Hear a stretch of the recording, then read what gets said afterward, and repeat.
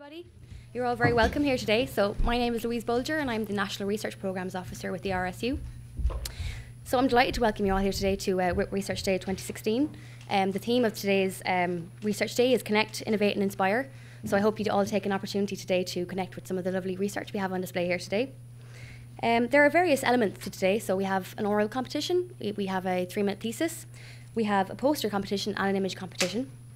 Please note that as part of the poster competition and image competition, you, the delegates, will be the ones voting for your favourite image and poster. So please don't forget to vote. The ballot boxes are outside in the atrium. They're the lovely shiny red ones, so you can't miss them. There's also the voting slips will be in your pack, so they'll be in the back of the abstracts, the book of abstracts that you've all been given. So please don't lose those or forget to fill them out. We also have a WIT Research Day competition on Twitter. So if you could use the hashtag WIT Research Day to tweet. If you also could follow us on Twitter, that'd be great. We have our @WIT Research handle. So please don't forget to follow us. We do tweet quite frequently about different funding opportunities and events that you can avail of, so that would be a good idea for you. There is a €40 voucher for the Hot House Bistro to avail of today, so we'll be randomly selecting from those who tweet a winner. So please don't forget to tweet. And I hope you all enjoy the day. Before we start, I would like to ask you to take note of your nearest fire exits and also to turn off your mobile phones and any electronic devices. So before we start, we have a video which the RSU has prepared for us, so please sit back and enjoy the video.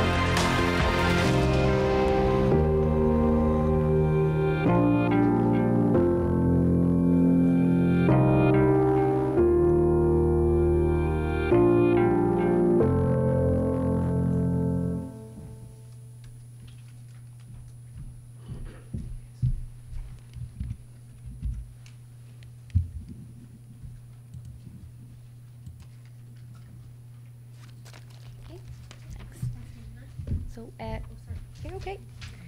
So if I could invite Willie Donnelly to the stage, the Professor of the Institute, please. President of the Institute, sorry. Thanks a million. Okay.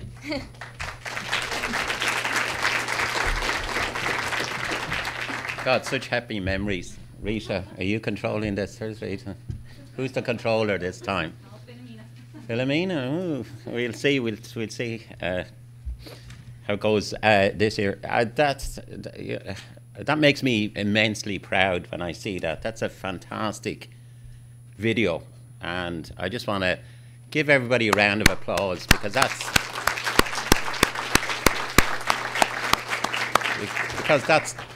about you guys. That's about what you've achieved. And You know, research is such a integral part of us, our culture, of what we stand for, and it's about communities, it's about coming together, it's about knowledge, it's about creating relationships, it's about connections.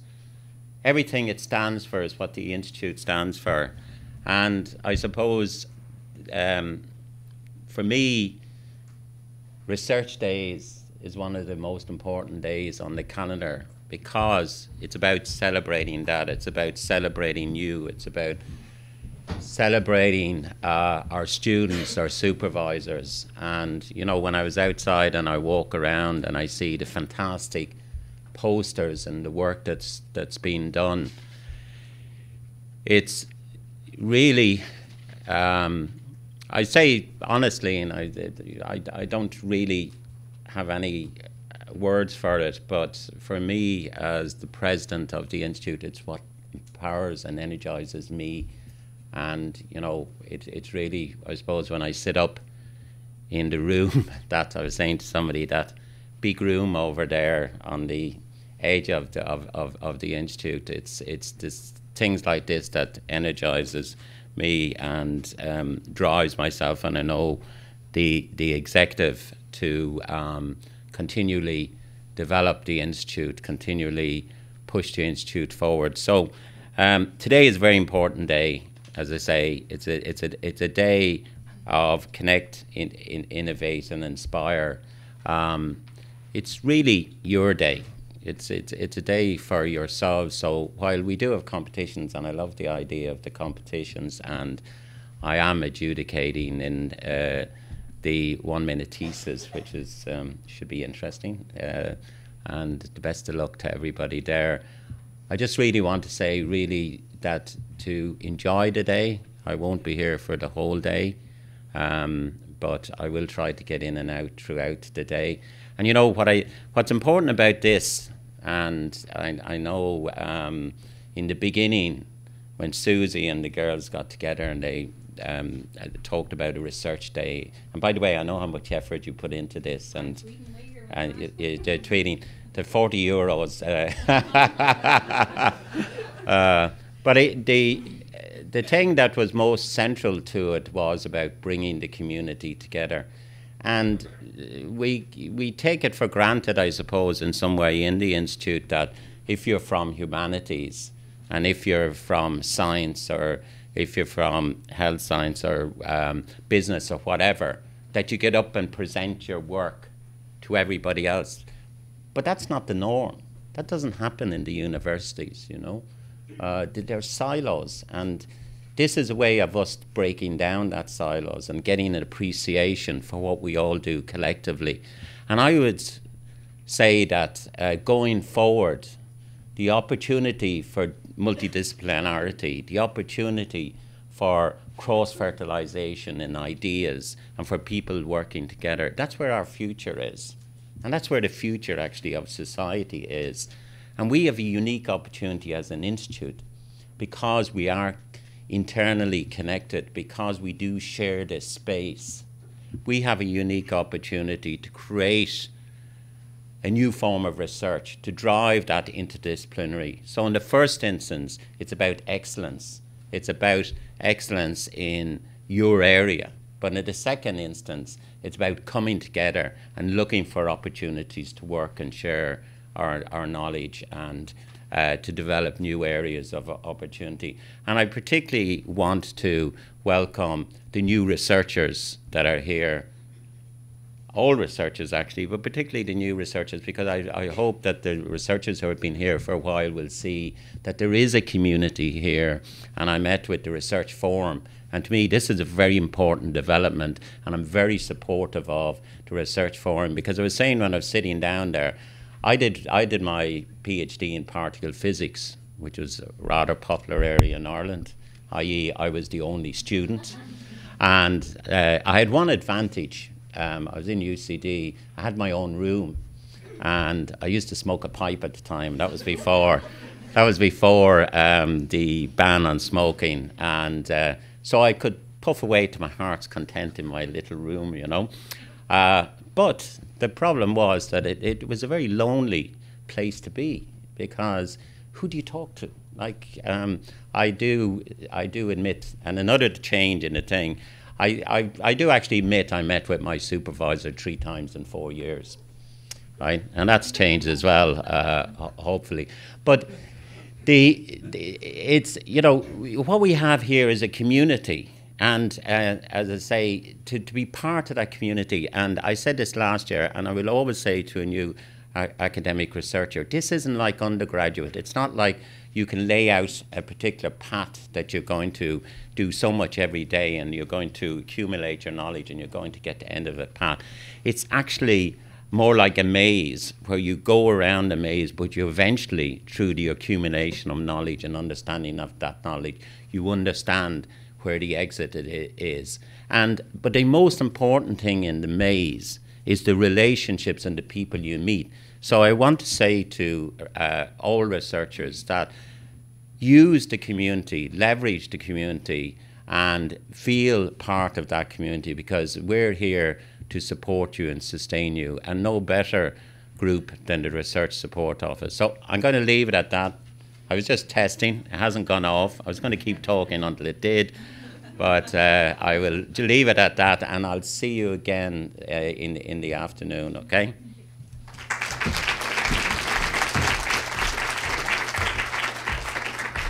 Okay, thanks, Willie.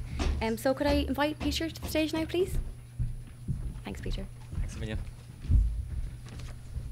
I'm transfixed by the image of Willie smoking a pipe, and I can just see him over in the big president's office with the fireplace over there and the feet up. So it's a good vision to start the day. First of all, I'd just like to say I'm absolutely, truly delighted as the Head of Research, Innovation, Graduate Studies to introduce Research Day 2016.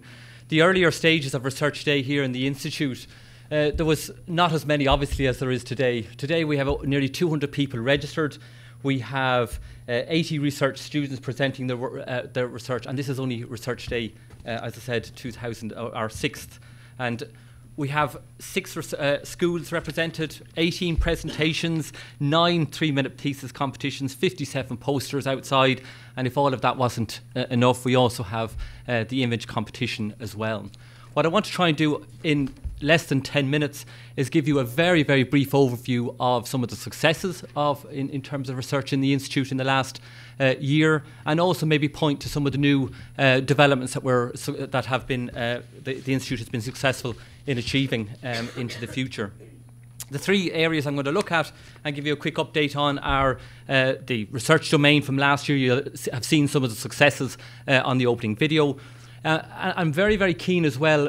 A lot of researchers, PhD students, and even more well-established postdocs and lecturing staff in the Institute may not be aware of some of the resources that we have available to you if you want to bring your ideas further towards the development of, say, startup companies or licensing, and the various supports that we have in that domain. And one of the areas that we're very, very keen to support, obviously, is the whole area of human resources for researchers, both postgraduates and postdoc researchers. So what I'm going to do at the very end is just give you an update on where we stand with the HRS4 strategy for researchers as well. A lot of these figures would have been flashed up on the screen. I'm only going to concentrate on the human aspect of it and the impact research has had in the organisation. Last year, or 14-15, we were looking at almost 15 million in research funding. But that bland figure, I think, doesn't show the real impact. If you look at the number of people that influences in the organisation and in the Southeast, you will see that we have 180 staff members funded by research projects. 155 as of the end of 2015, 155 funded postgraduate researchers. And we graduated last year 18 research masters at level 9 and level 10. So I think the human impact of what this entire day is about and what research is all about is keenly demonstrated, I think, in those numbers. As I said, one of the areas that a lot of people may not be more aware of is the impact beyond just the research labs or the facilities that we have, or the areas of research that people are at level 9 and 10. If you want to bring your ideas beyond that and look at the impact of innovation in the Southeast, well, I think a very good example is to look at our supports for intellectual property and tech transfer, and to look at the facilities in the ARC Labs facilities in Waterford and in Kilkenny as well, where we have dedicated incubation space, and again look at the human side of innovation and the impact that the Institute has had in this area, where we have 28 companies employing 157 people within those incubation spaces. And in terms of some of the key metrics in terms of knowledge transfer, we'd have 9 license agreements, 2 spin-out companies and 3 patents in 2015 alone. Building on that success, what we have been able to achieve through the professionalism and the lead given by Catherine Kiley in the research office is for the WIT to secure funding for a 2,500,000 square metre extension to the existing ARC Labs facilities in Carriganore. The nice building there in the middle is going to hopefully be our new extended ARC Labs facility, and it will allow us to double our capacity to support tech transfer activities in the southeast. The last of the areas I just want to note is that research is hugely important, and it's hugely important that we try to develop our researchers in a sustainable way, and to provide that support, WIT submitted an application and was awarded the HRS4 designation in May 2014. In the box at the bottom there, I think the most important aspect of it to remember is that the designation itself is all about enhancing the working conditions for researchers across Europe and at the Institute. So the HRS4 initiative is all about supporting researchers to develop their skills, enhance their career development, as well as engaging in the cutting edge research that you're going to see presented today and on the posters outside as well. The current state of play is we're approaching the 2-year midpoint for that HRS4 strategy, and we'll be holding some briefing sessions in the coming weeks with all staff as well to elicit your responses to that and to help us to develop the updated plan for the next 2 years as well. There are 2 resources that I want to draw your attention to, or 2 elements to HRS4. The first is the Researcher Staff Forum. Please get involved.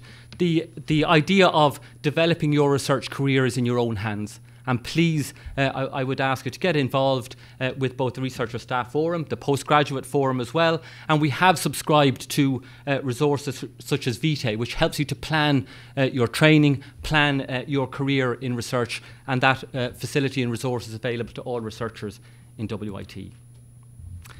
There's a few people I really have to thank for organising today. As you can see, the level of professionalism that goes into organising of this event, as I said, where you're dealing with over 80 different sets of presentations, over 200 people involved, and we also have school children, I think, coming in from local schools and teachers later on to look at some of the posters outside. We have people from industry coming in as well.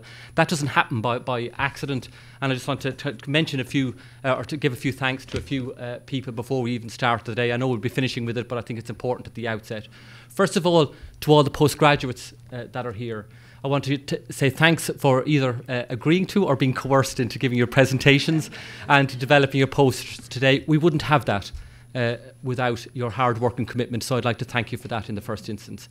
To the sometimes hard-pressed supervisors as well, I'd really truly like to acknowledge the huge commitment and work that goes into supporting research in the institution, and I want to thank you very, very much for that.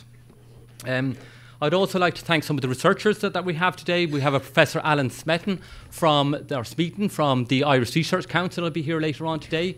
Dr. Jennifer Schneider, our visiting Fulbright scholar. Thanks again for getting involved in research in WIT and Research Day and helping out. And I'd also like to particularly then finally thank, before I shut up, all of the research staff in the RSU who have put in a huge amount of hours into the organisation of today. Finally, what I would like to say is the research office is there to support exactly that, to support the researchers of the Institute, postgraduates, research assistants, postdoctoral researchers, PIs. If you are interested in developing your career and if you need help in terms of research, please by all means call over to the research office, because that is exactly what we're there for. And with that, I'd like to wish everybody the very best of luck today. Again, thank you for your submissions and for the work that's gone into the development of the day. And with that, I'll hand you over to Susie to who's going to go through a few bits of organisation for the day as well. So thank you very much indeed.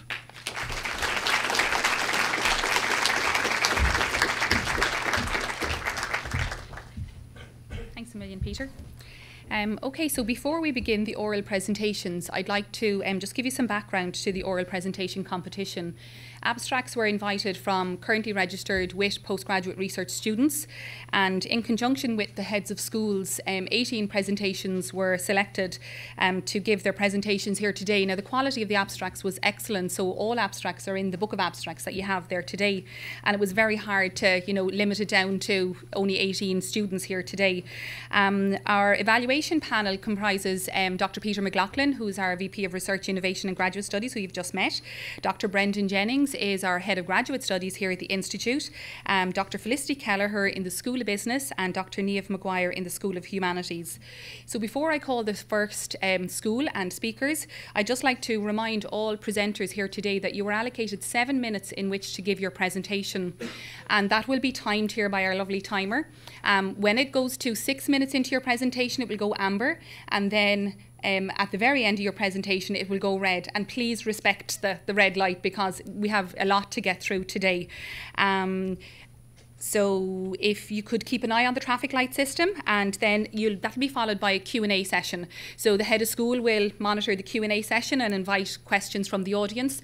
There are 2 roving mics here today, so if you could please wait until the roving mic is brought to you, and then you can ask a question. The first presentations are from the School of Health Sciences, and I'd like to invite Professor John Wells, Head of School of Health Sciences, and his presenters to the stage. So if the presenters could actually sit at the top here, and John, then if you could introduce each of the presenters individually and then manage the Q&A session for them. Okay, thanks a million.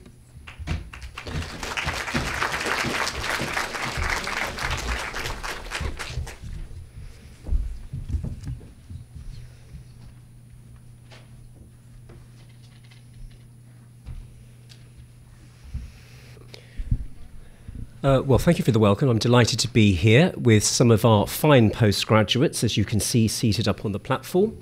And this year is actually a very special year for the School of Health Science. It's been 10 years since the School of Health Science was actually founded, and 10 years provides a natural point of reflection on the progress of the School of Health Sciences since its foundation. So, in that line, in relation to research, I thought I'd give you a few interesting figures around the School of Health Science. So in the first 5 years of the existence of the school raised in that 5 years just under €2 million in research funding. In the last 5 years, the school has more than trebled that, and in the last 5 years, the school has actually raised €7 million in relation to research funding, a considerable increase in terms of both our success in terms of winning grants, but also our success in terms of the expertise that's increasingly being concentrated in terms of the School of Health Science in relation to critical mass of expert research. Also, within the school now, it is a completely doctoral-led school in terms of providing doctoral education, with over 50% of staff now qualified at doctoral level. In addition to that, being a research-informed environment, we actually now see that being reflected in terms of some of the successes at undergraduate level in relation to the school. So, for example, last year, a graduate from the school in nursing won the Undergraduate of the Year Award that's run by Google and other companies in Ireland. It's an international competition where students have to compete against other students, both from within Ireland and increasingly external to the state. And this year, just literally in the last couple of weeks, we've had one undergraduate win a national prize in relation to innovation and entrepreneurship, in relation to the development of an app relating to GP appointments, and a second undergraduate has just gone forward in a national competition in relation to entrepreneurship and innovation. In addition to that, since September, 7 undergraduates have had papers published in international peer-reviewed journals, and those 7 are from years 2 and 3 of their respective undergraduate programs. So again, considerable success. Currently within the school, there are 30 people registered for full-time Masters Level 9 and Level 10 programs. And we see further expansion of that into the future through the establishment this year of the Nutrition Research Centre Ireland, a significant development, I think, in terms of the institute as a whole, being both multidisciplinary in terms of membership and building on the success of such groups as the Macular Pigment Research Group. Indeed, the BBC will be running a half-an-hour documentary on the work done in the centre in the next couple of months. They're due to come and film, I think, next month, I think is when they're due to come and film. So considerable success on the research front in terms of the School of Health Sciences. That's notwithstanding the fact that, of course, we live in a more challenging environment in terms of winning competitive funding, and we're very conscious of that. And in that context, one of the reasons why we decided to set up the Nutrition Research Centre was to establish a more multidisciplinary aspect to the research profile of the school to enhance our ability to win grants, because multidisciplinarity is now increasingly emphasised in such programmes as Horizon 2020. So today, both in terms of the speakers on the platform, is it 1 or 3 minute pitches? I can't remember. 7 minutes. 7 minutes, my gosh, that's inflation for you. And the posters, you'll see the range of research that's currently being carried out within the school, both in terms of nutrition, telehealth, mental illness, physical health, which we see up here today, and sports mechanics. Well, I see Mike up there in the corner there, I've got to get that in. So without further ado, I want to introduce our first speaker, who is Fionn McSweeney. And Fionn is going to talk about, I have to read this, Fionn, because I can never remember. So Fionn is going to talk about the effect of a low carbohydrate, high fat, ketogenic diet versus a high carbohydrate diet on endurance performance. So Fionn.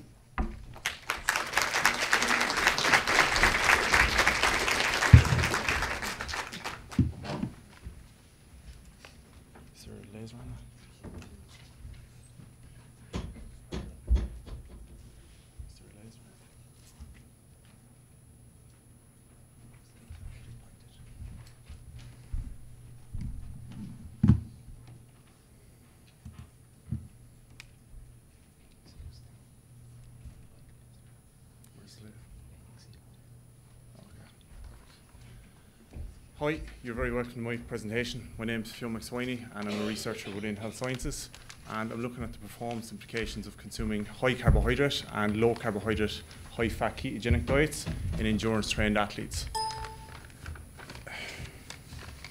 Before I start out, I'll briefly outline what a high carb and what a ketogenic diet is. So a high carb diet consists of 65 to 70% carbohydrates with moderate fats and moderate protein, while perfect. And the low-carb ketogenic diet consists of 70% fat, 25% protein, while restricting carbohydrate to less than 50 grams a day. This topic has become increasingly popular in recent years, with more and more endurance athletes turning away from traditional guidelines and adopting a low-carbohydrate approach to their performance. And not only have these athletes been competitive, but they've been setting records in endurance and ultra-endurance events, with Tim Olsen being the most notable name. So has this trend been backed by research? And you'd have to say overwhelmingly no, with 12 pieces of research showing a performance decrease as a result of an adaptation to a low carbohydrate diet, with just 2 pieces of research showing a performance increase as a result of an adaptation to a low carbohydrate diet. So what is it we've been failing to look at in the research terms? And quite simply, we haven't looked at the long-term performance implications. experts say it takes 3 to 4 months for an athlete to become fat adapted. So intervention periods range from 3 days to 7 weeks just isn't sufficient. Similarly, carbohydrate restriction wasn't sufficient. Unless you're restricting carbohydrate to less than 50 grams a day, access to your fat cells is going to be blocked as your insulin is too high. So what we decided to do was to look at the long-term performance implications of consuming a low-carbohydrate, high-fat ketogenic diet and compare it to a traditional high-carbohydrate diet in endurance-trained athletes. We recruited 38 males who were aged 18 to 40, endurance-trained, currently consumed a carbohydrate-based diet, had 2 years training experience, and currently completed 7+ hours a week training. Following initial screening, participants arrived for pre-intervention testing. They were fasted from the night before and received a blood sample and a DEXA scan first thing in the morning. A DEXA scan is similar to an X-ray, and it gives us an estimation of their body fat, bone density, and muscle mass. Following breakfast, participants arrived back in the afternoon and completed a warm-up, a 6-second sprint, a 100k time trial, and a critical power test. Following on from this, participants are broken up into the high carb and the low carb, high fat ketogenic group. So participants in the high carb group didn't have a huge dietary intervention. It was just a matter of slightly reducing their fat or protein and increasing their carbohydrate to an optimum level. For participants going into the ketogenic group, they adopted a diet consisting of 70% fat, 25% protein, while restricting carbohydrate to less than 50 grams a day. Both groups received the same training intervention, which consisted of endurance training, strength training, and high-intensity interval training. The goal of this training intervention was to stimulate mitochondrial biogenesis in the muscle. In English, that means the more mitochondria you have, the more efficiently you can convert fat to ATP, which is energy. In week 12, participants arrived back for post-intervention testing. The exercise protocol was the exact same.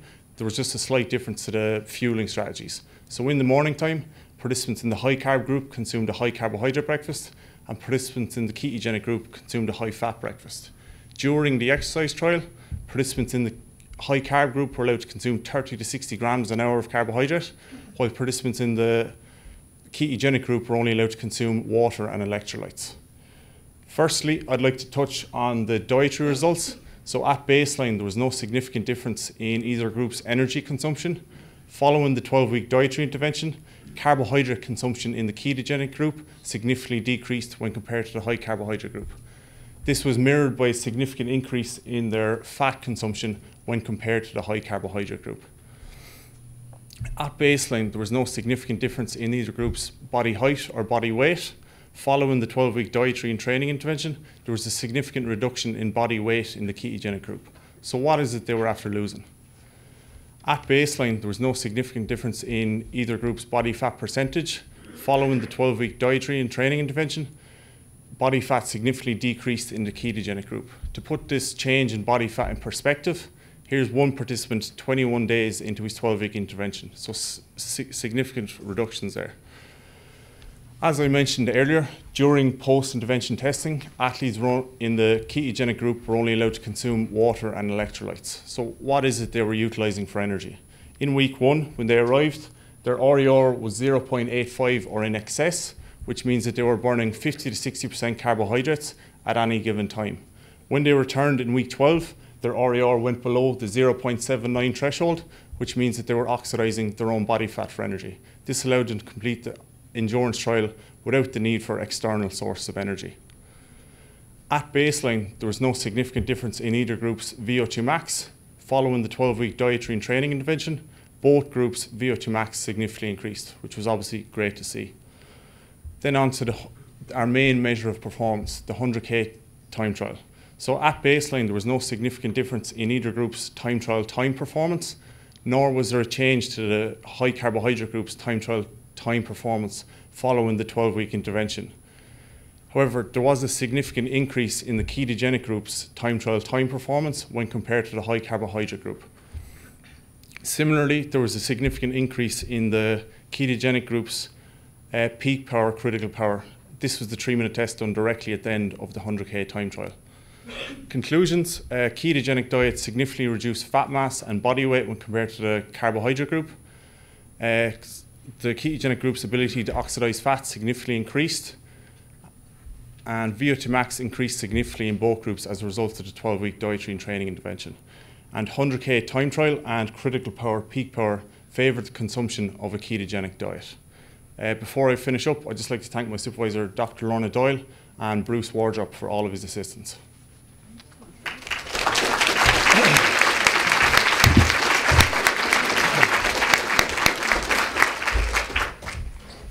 Okay, do we have any questions? Why do I feel so short all of a sudden? Thank you very much for your presentation. Can I ask you how you recruited the 15 participants? Mainly through social media. So I got Cycling Ireland, Triathlon Ireland and Irish Triathlon. I also got Setanta College to put up posts via social media, and then participants would have emailed me, and then I would have sent them a small screening form, and if they got through that initial stage, I would have phoned them and assessed their suitability to the trial. And their endurance sports, they were the same sports or were they different sports? They ranged from cycling, marathon running, triathlons and Ironman. So a good mix.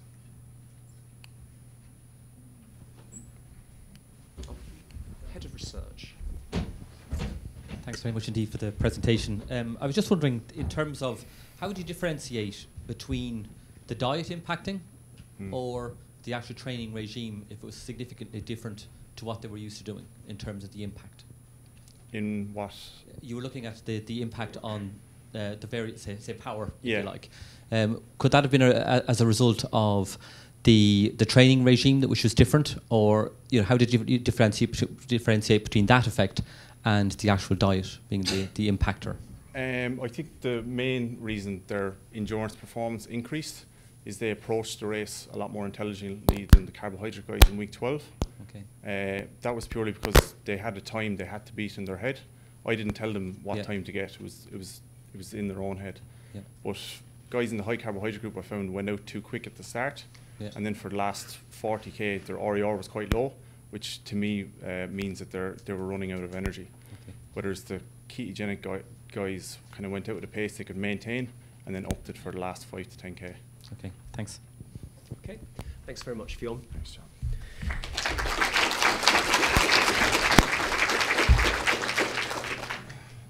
Okay, I'd now like to introduce you Heather Jennings, and Heather will be talking about a satisfaction survey of parents using a dedicated developmental dysplasia of the hip clinic.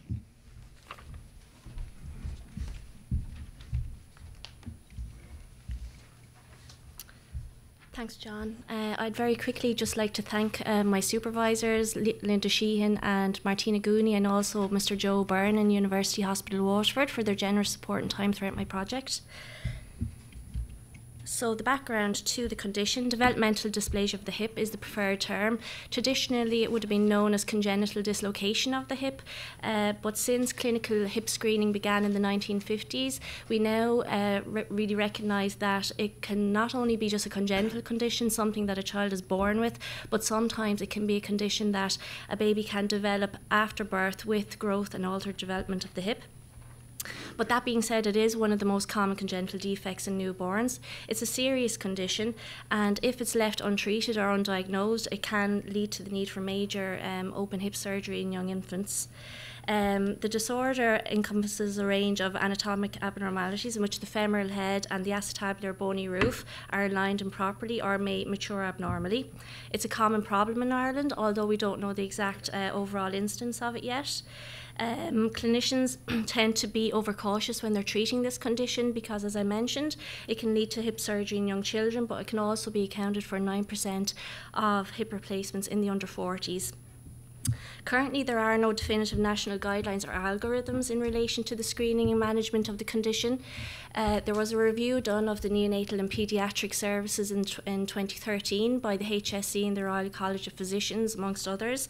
And what they suggested is that we have a national uptake of a published algorithm for DDH, which was published by the Neonatal Clinical Programme in Ireland.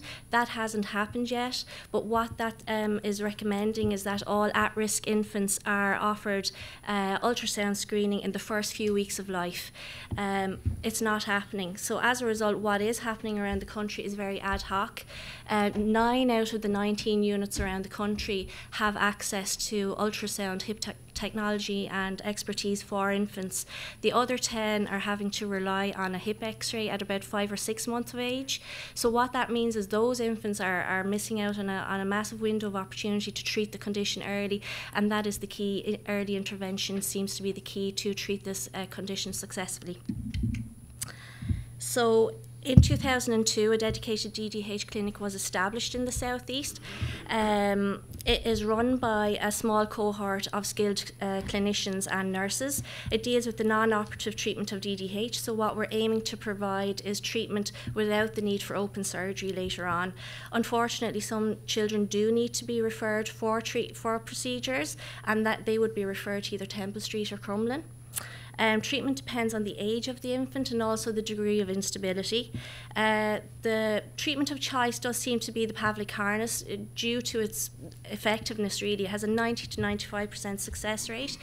That can be applied straight away after birth, and treatment is generally for 3 to 4 months.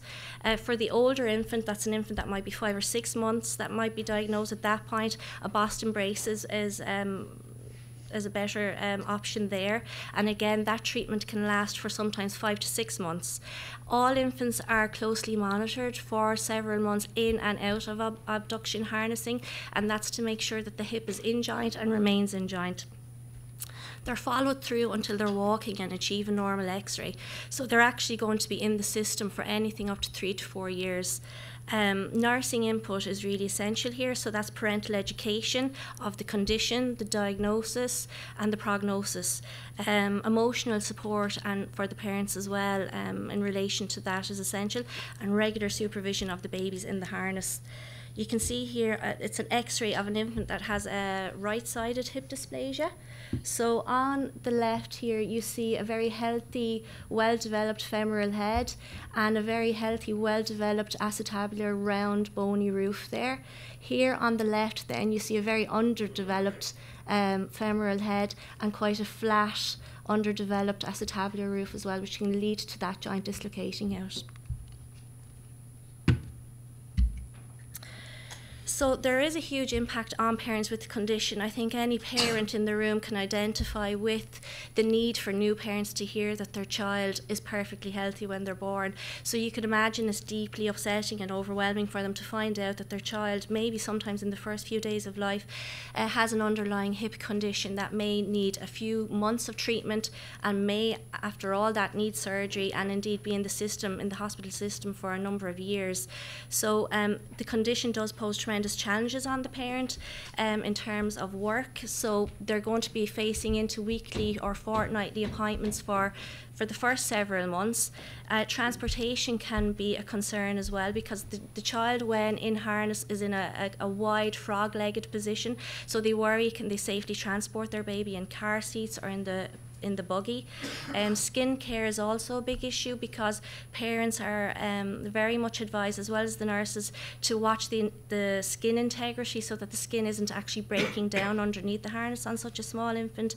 And feeding can be an issue, so when they're in that frog-legged position, mothers can worry particularly about how they're going to breastfeed their baby properly. So the nurses play a pivotal role in providing the education and support around all those issues for caring for a child with DDH. Additionally, what we do find is that sometimes parents can readjust the harness themselves, because they might feel that their child is uncomfortable or distressed in the harness, and if they do readjust that themselves, they are going to knock the hip out of joint. So the research project, two-phase study with a mixed method design. Phase 1 is ongoing, and that's a clinical audit of referrals to the dedicated clinic, and what we're hoping to see there are the actual true incidence rates of DDH in the region. And phase 2 is the satisfaction survey of parents attending the clinic. Data collection was between December 2014 and February 2015 with a sample size of 100. And the aim was to explore the experiences of parents and infants, to identify their needs and to develop, hopefully, care packages for service improvements. Parents were given a questionnaire in relation to their experiences of the DDH clinic and how they found caring for a child with DDH. SBS 21 software package was used. So what we found is that females were the majority of the infants that were attending the clinic. Actually 80% were female, and that is in line with previous studies that show that you're 5 times more likely to develop hip dysplasia if it's a female infant. Age of diagnosis, 50% of the people surveyed were seen in the clinic and diagnosed within 6 weeks, and interestingly 30% were more than 21 weeks, which would be considered a late diagnosis for the condition. Overall, parents demonstrated a high level of satisfaction with the appointment and the provision of practical information needed, and the education regarding the importance of the harness as well. And 42% were seen within 30 minutes of arriving in the clinic, 50% were seen within or just after 30 minutes. The main concerns were 73% of parents were worried about how comfortable their baby was in the harness, as well as 69% worrying about the hip instability had on their child's future. I know I'm over now, sorry, conclusion.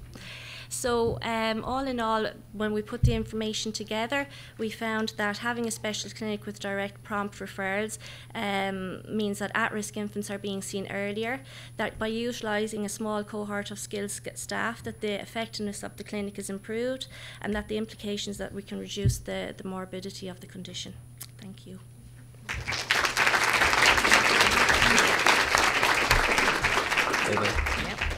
Okay, any questions? Peter. Thank you. One very quick question. In terms of when the diagnosis takes place, yes. Is there a difference then in terms of the treatment strategy that's employed post that? Definitely. So the harness is only useful up to an age, is that? Yeah, early intervention is the key on this one. So the earlier that the diagnosis is made, we can use that most effective treatment, which is the Pavlik harness, which has a 19 to 95% success rate. The later that it is diagnosed, the more chance that child is going to need open hip surgery, which is what we're trying to avoid at all costs, really.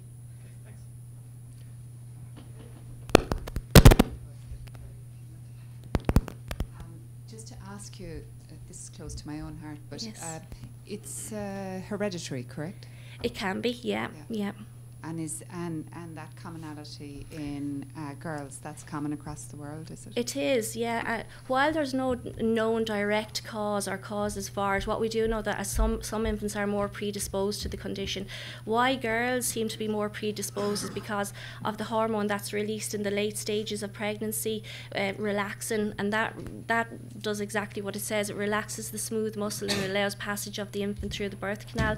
Female infants seem to be sensitive to that hormone, so their ligaments can relax as well. They're predisposing them to the hip dysplasia. That is what we feel, but we don't really know the true direct causes of it. And I have a very quick technical question. What was your response rate in your survey? 100%. So you were face-to-face? I was in the clinic, yeah, exactly, yeah. Okay. Thank you very much, Heather. Thank you.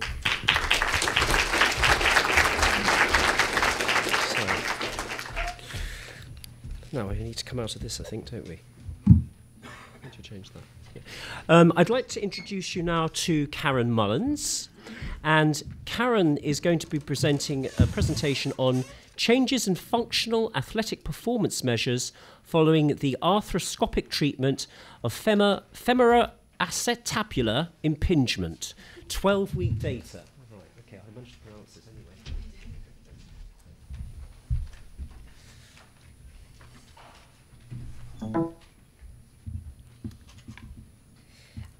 So good morning, my name is Karen, and so following on from Heather, we're still dealing with the hip, except my patients are a bit older. My project looks at the changes in functional performance following the arthroscopic treatment of femoroacetabular impingement with my supervisors, Dr. Michael Hanlon and Mr. Patrick Carton, who is the orthopaedic surgeon in Whitfield. And today we're just going to be looking at some 12-week data. So just to introduce the topic then, so femoroacetabular impingement, or FAI, is caused by the abnormal bone growth on either the pelvis here, as seen in pincer impingement, or the femoral neck-head junction is seen in cam impingement. But in actual fact, most patients will present with a combination of the two. So if you can imagine, if you're trying to move your femoral head into the joint, so any kind of a motion that involves flexion, internal rotation, anything like that, the extra bone is going to stop it, but it's also going to tear the tissue inside in the joint, so mainly the labrum and the articular cartilage. If you let that go without any kind of an intervention, the labrum and the cartilage will just degrade until you're left with bone on bone, and you'll be looking at the development of arthritis then, which what we really, really don't want. So it's highly prevalent in young athletes, and most of the surgical data or the research out there at the moment has used self-reported measures from patients to see how well the surgery has gone. But since this kind of population have a lot more strenuous demands on their hip, we thought that a more functional test would be more appropriate for them.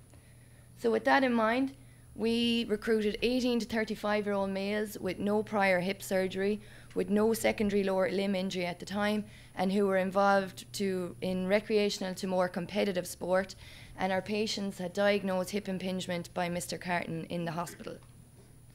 We then went out of our way really to recruit a control group that matched our patients as closely as possible. So with regard to age, the sport that they played with, and the level that they played at as well. So we really wanted to isolate that one group had hip impingement and the other didn't.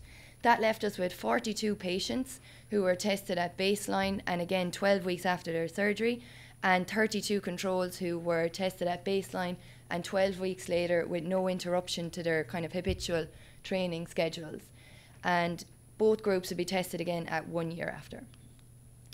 So what we did then was we carried out 3 trials of a 10-metre sprint with 45-second seated recovery. We carried out 3 trials of a modified T-test, which was just half the version of the normal. As you can see from the video, both groups ran on a rubber track so that everyone ran on the same surface, and we used dual beam timing gates for that. We also looked at 5 trials of a deep squat, which is just coming up here, and we assessed that for depth using Dartfish software here in the college. We looked at reactive strength index, which is the ability of an athlete to generate force quickly using a single leg drop jump. And then we also looked at maximal hip flexion, abduction and internal rotation using a goniometer. All participants were also asked to note any anterior groin pain that they felt throughout any of the tests. So what we found then was at baseline, patients were significantly slower than controls on 10-metre and modified T-test, although no difference in squat depth or reactive strength index. At 12 weeks post-surgery, while they're still slower than the controls, we saw a significant within-group improvement for the patient group for the T-test. So the patient group are actually getting quicker on the change of direction test as early as 12 weeks after surgery. Looking at the flexibility then, so very much the same, lower levels of flexion, abduction, internal rotation at both time points, but again, significant within-group improvements in the patient group. Looking at our pain, so the 3 tests where patients reported pain were the 10-metre, the T-test and the squat. So you can see lower levels of patients reporting pain for all 3, but especially in the squat depth. So 23 patients reporting pain before surgery and only 7 after. So just to kind of to recap, so prior to surgery, decreased time over short distances, so they're not as fast. They're not able to change direction as efficiently as the healthy controls. They've decreased hip flexibility and increased levels of pain. Now, why all that is important is that unlike a broken bone or a ruptured ACL, anything like that, this particular condition won't immediately sideline the athletes. So they're not, they can play up to and following diagnosis.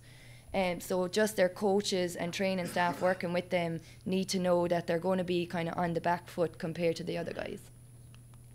If they decide to go down the surgery route, we're looking at as early as 12 weeks, increased agility, increased flexibility and decreased pain. So these patients aren't back training, they're still kind of at the heading towards the end of their rehabilitation. They have a consultation at 12 weeks with Mr. Carton. He will decide then whether they can go back training or not, but we're seeing improvements on our tests at that early stage. So kind of leading on from this, we decided to look at the whole condition from a different angle and ask ourselves, what exactly are the guys doing with their hips, or what are they asking their hip to do, and is it something about the game that they play that might be influencing the rate of this condition.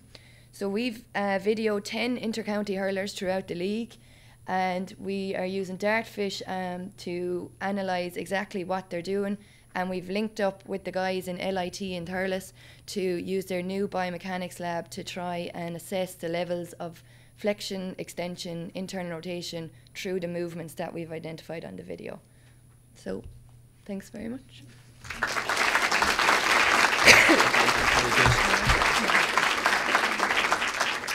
Any questions?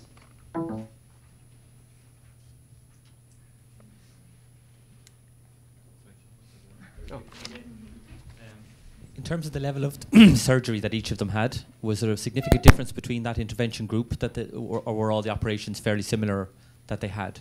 Yeah, we are going to report on that when we this isn't our full data set, but we do, the main objective of the surgery is to repair the tissue inside the joint. So they will always repair viable tissue and they'll remove the bone that's causing the impingement. So that's the general idea of every surgery, but obviously there's slight differences when you look at where the impinging bone is and the amount of it they have to remove. Okay, thanks.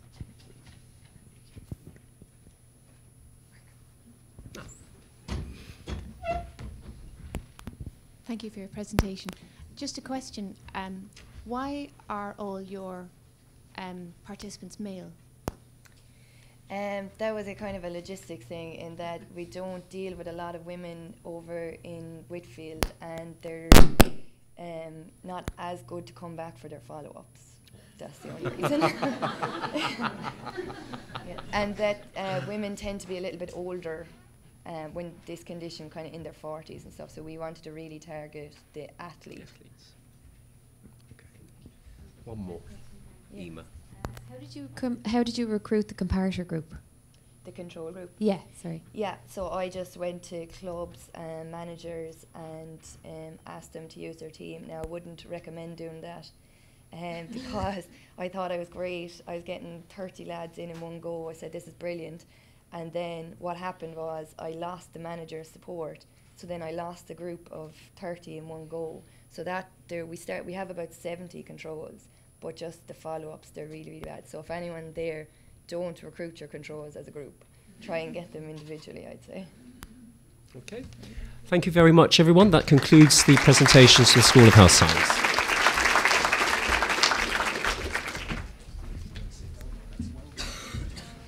Thanks a million, John.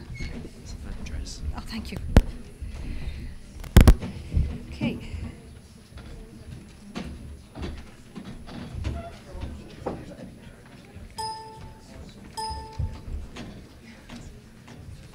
Okay, so we're going to change up the pace a little bit now. Our next session is the 1-minute poster pitches from STEM. Each research postgraduate student who has a poster on display outside now has the opportunity to come up here and pitch their poster to you in 1 minute flat. So for those of you who are doing the pitch, the light will go amber when you have 10 seconds left, and then will turn red when your time is up. Hopefully this will encourage people in the audience to actually go outside and have a look at the students' posters, and maybe they might be able to twist your arm to actually vote for their poster to win the poster competition, because we all have an opportunity here today to, as a delegate's choice, to choose a winning poster. There's also a panel going around for both STEM and AHSS. So our first student is Alex Donoghue, and what I'll do is I'll change the name, and when your name comes up, if you want to come up and actually pitch your poster. Thanks, Alex. There's no slide for you, that's literally it. Okay, so morning everyone. Okay, we've heard of health promotion in settings such as schools, workplaces, communities, hospitals, even prisons. So why not in a sports club? So promoting health, using the largest sports club in Ireland, the GA, as a vehicle to promote health, gives us access to parents, children, adolescents, adult players, coaches, mentors, and of course the community that they're connected with. So then what benefit will this have to the GA Club itself? So from our research, we found that promoting health through the GA Club also benefits the club in that it increases the club membership, it improves perceptions of the club, and it improves community engagement with that club. And 100% of our clubs replied that their club was better as a result of being involved in the Healthy Club project and that their club culture had improved. So as well as having greater access to promote health through the community, it also benefits clubs themselves. So.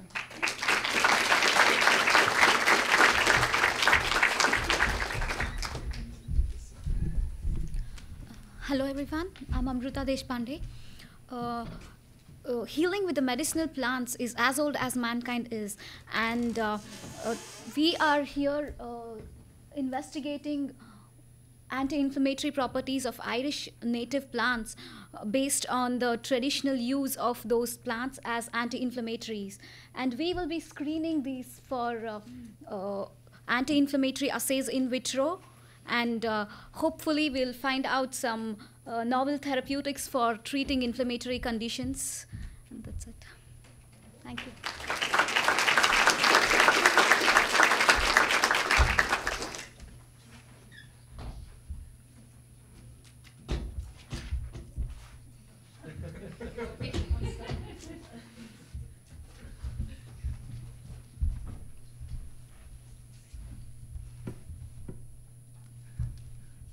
Good morning. I'm Caroline Bertha, and I'm currently in my third year of WIT-funded PhD scholarship, studying within the Eco Innovation Research Centre. The centre is concerned currently with the various bioactivities and application of seaweed. The objective of biodiscovery and bioprospecting and mining for bioactivities is the discovery of novel compounds. My project deals with a specific bioactivity, that against MRSA. I deal with red seaweed extract, and the aim is to separate and isolate compounds responsible for this activity. The threat of MRSA is still there, as is from other superbugs. To date, we have isolated and separated the compounds responsible for the anti-MRSA activity, but the challenge is to isolate enough for further identification and characterization. Thank you, and please come and look at my poster, number 31. Thank you.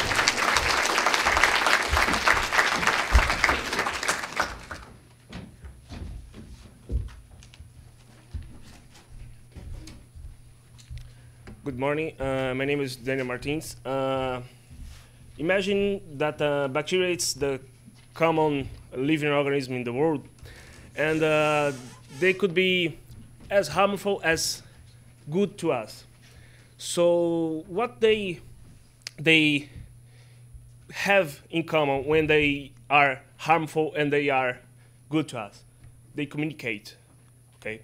So we are starting to study how bacteria communicate and how we can use that communication aspect to produce some new developments and new types of biotechnology applications. Most of our research are simulation based, okay? But we are looking for some partners to do wet labs and try to apply our models, our methods, to try to bring these to real world.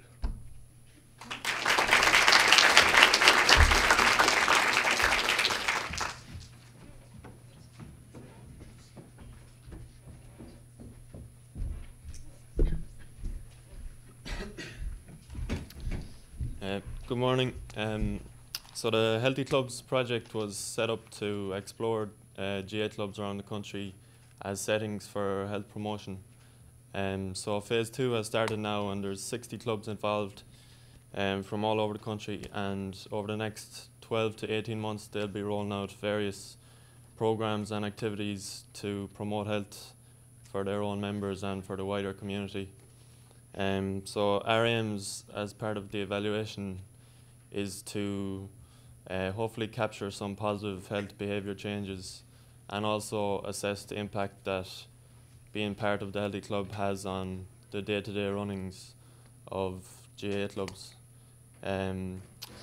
So the GA will then use the results of our evaluation to alter and assess their model for the healthy clubs and make it fit for purpose and sustainable going forward for hopefully every club to get involved with. Thank you.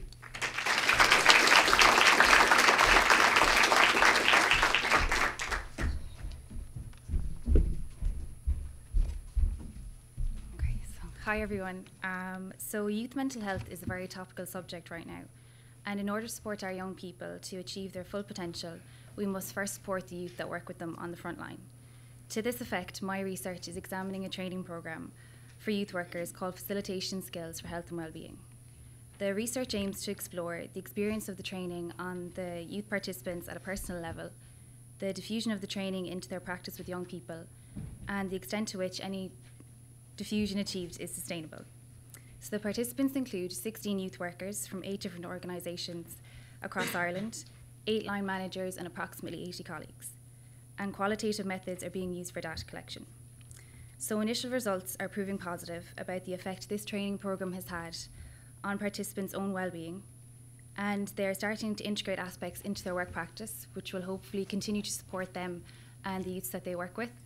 And if you'd like to view my poster, it's number 4.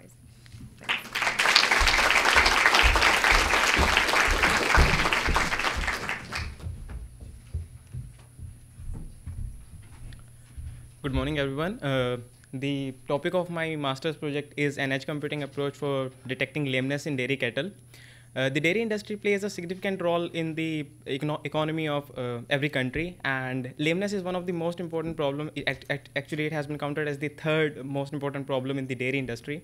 And we want to detect the lameness in dairy cattle at an early stage so as to help the farmers in avoiding their health hazard problems related to the dairy cattle, and to help them achieving efficiency and profit with the help of the information and communication technology. So we want to detect the lameness at an early stage so as to help the Irish farmers and the farmers all over the other parts of the country and the world. Thank you. Thanks a lot.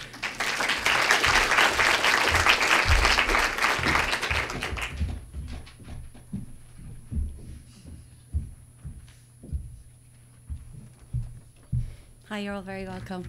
So my project is looking at the effects of cancer-related fatigue on post-treatment cancer survivors. Cancer-related fatigue is the most debilitating side effect amongst cancer survivors, lasting years into their survival. Exercise, there is evidence to suggest that it can help with fatigue. However, many of the studies to date have used control groups with a waitlist or usual care, and have also focused on people who did not necessarily have fatigue in the first place. So what we look to do is develop a programme that use exercise and then compare that to a health education group and see, was it in fact the exercise that had the effect on the cancer-related fatigue other than other strategies.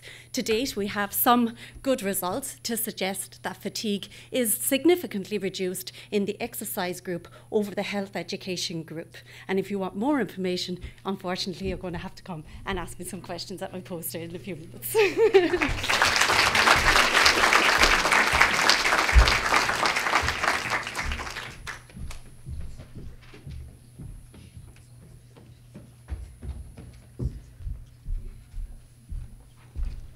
Good morning. Imagine we are a big enterprise and we have to make a conference call to our clients back in California. So we start our enterprise collaboration software and start the streaming. But our internet service provider don't have much control in ensuring quality of service to our stream, in that there will be no latency and delay. Compare that to road travel 10 years back, when we had 6 choices of roads. We choose one which seems to be fastest, but if there's a bottleneck or a blockade, we are stuck. Roll back to now when we have Google Map kind of service, where we have real-time road congestion and breakdown information, which can assist us in choosing the best travel path.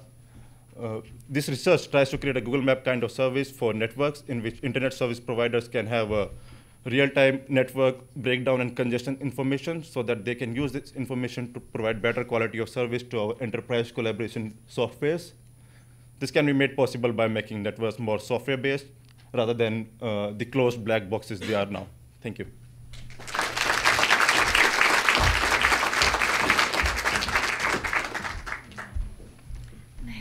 Next up this morning we have the School of Humanities, and it's my pleasure to introduce Dr. Richard Hayes and his students to the stage, who will be next up this morning.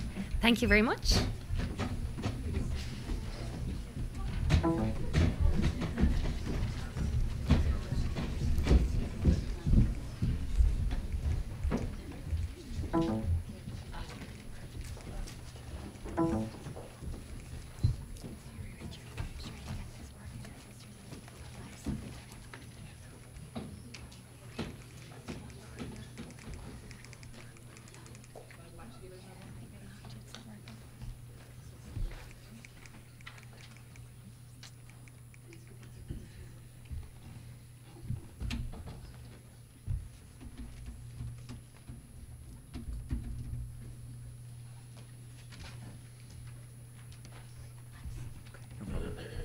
Good morning, everybody. Richard Hayes is my name. I'm the head of School of Humanities. I'm really delighted to be here this morning to introduce these researchers. But I want to start by thanking the Research Support Unit for this great occasion and for all the support they give to us in the school in developing our research. The value of today, I think, is in cultivating and sustaining that research environment, and I think also in generating these new connections and new ideas. And already, I think, from even those few brief presentations we've heard to date, I think the ideas are in circulation, and that's terrific. Humanities research seeks to improve the world through the study of people, through the study of the people who inhabit the world and the ways in which people move through the world. And our interest, therefore, is in the individual and the individual's experience. Our interest is in understanding and promoting the well-being of communities, and our interest is in examining the wider region and in nationalising and internationalising the outcomes of region-related research. And therefore, our research in the school is interested in the investigation of identity. We're driven ethically by a commitment to inclusivity. We recognise the connection between creativity and innovation, and therefore part of what we do is to desire innovation and new development. And I think we proceed through, amongst other things, critical interpretation of texts and contexts. And all of these will be visible, these methodologies and these emphases will be visible in the work of the 4 researchers who are going to present as part of this session. And I'm very pleased to welcome them today, and I want to introduce the first of them, who's working under the supervision of Dr. Niamh Maguire. And this is Jean-Anne Kennedy, who's going to speak about policy and practice in Ireland, pre-sentence reports and the criminal justice system.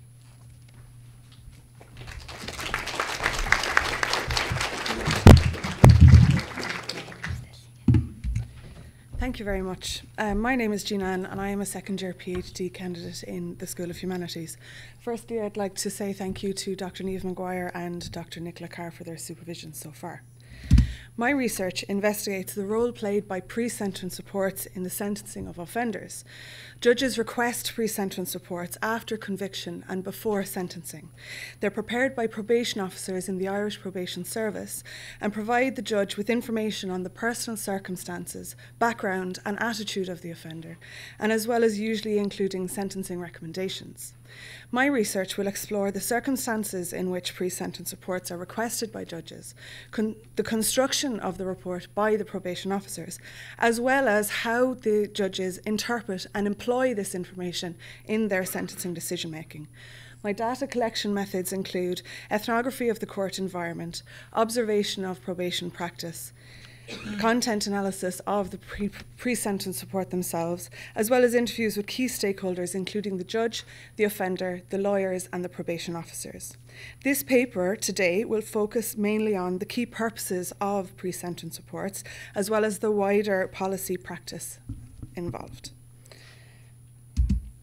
So in Ireland, on any one day, approximately 1,600 reports are being written.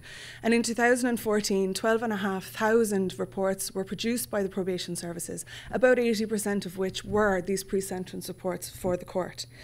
Sentencers are the core users of the probation services. This is because probation has a role in pre- and post-sentence decision-making.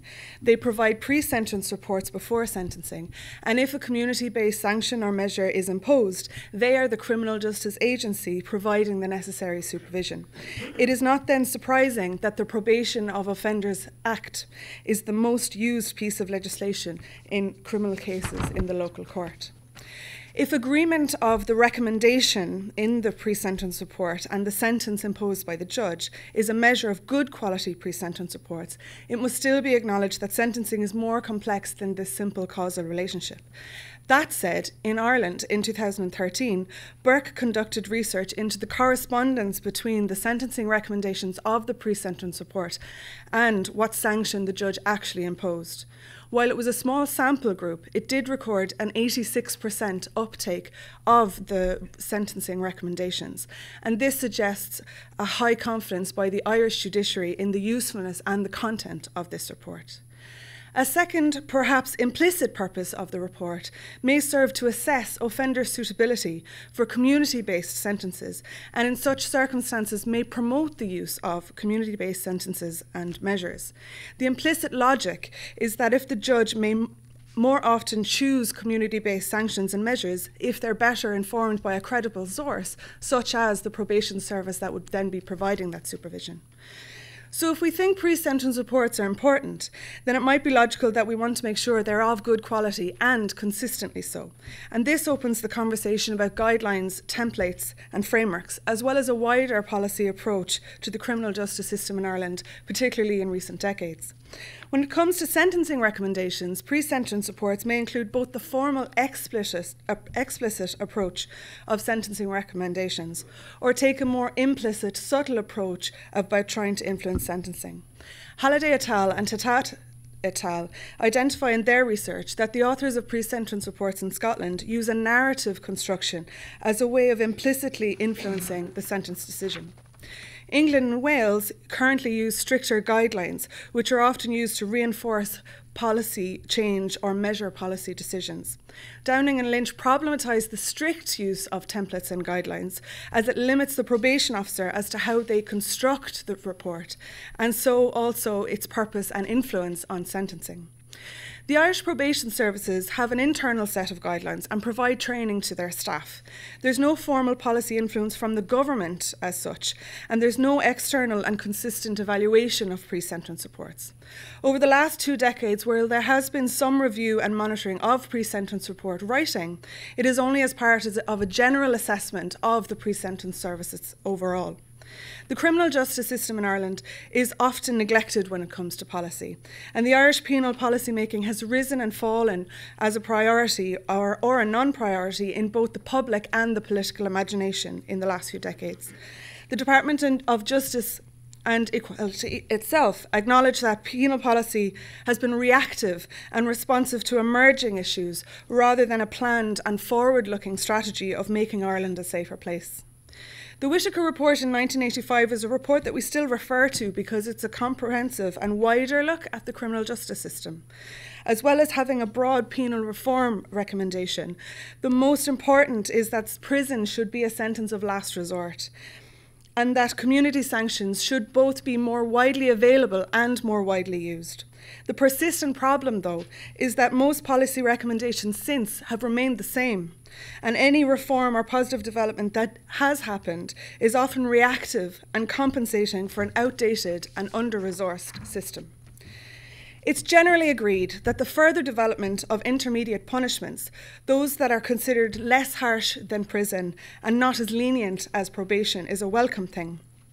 The issue is that this needs to be a system-wide commitment and include meaningful diversion. The Irish Penal Reform Trust in 2010 says that Ireland has one of the most punitive criminal justice systems in. We have an average prison population size when compared to Europe, but we have a flow of prisoners that's incredibly high, meaning that we send more people to prison for a shorter time. The number of offenders with community-based sanctions and measures has increased significantly across Europe, and in Ireland, supervision orders in 2011 showed an increase of over 450% compared to the 1980s. 7 of the 10 European countries with the highest probation rates are also among the top 10 with the highest prison population. And in Ireland, for every 100 people we had in prison in 2010, we had 127 on probation. We need to make sure that penal policy reduces the numbers in prison, but doesn't inflate the numbers under supervision, when across Europe, most countries seem to be struggling with exactly this net widening. Penal moderation is a more holistic understanding of a reductionist policy addressing all penal interventions. Finally, my last sentence. Investing significantly in the probation services, given their capacity to innovate and answer to policy shift, committing wholly to community-based sanctions and measures in their own right, and not only as a solution to mass incarceration, as well as further understanding the current and potential contribution of pre-sentence reports to individualised justice, purposeful sentencing and meaningful punishment will underpin a legitimate, rights-based, fair to all and just penal system. Thank you very much.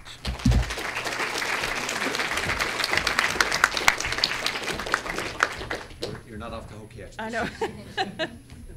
Questions, ladies and gentlemen?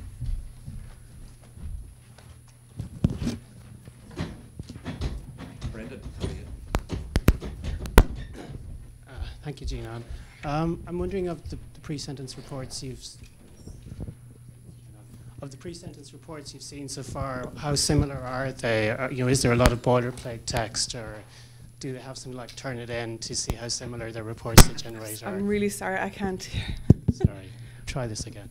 Okay, of the pre-sentence reports you've seen so far, I'm wondering how similar they are. Is there a lot of boilerplate phrases or text that's used, or do they, is there something like Turnitin that they can see how similar the reports all are? Because obviously, if they're all very similar, that could be quite unfair to the people involved. Certainly there is a question of how individualised those would be, but I invite you to ask me that next year, because I'm just after getting gatekeeping and I'm about to start my direct primary research, which is why I focused on my literature. So I'll answer that in about 12 months, is that? Okay.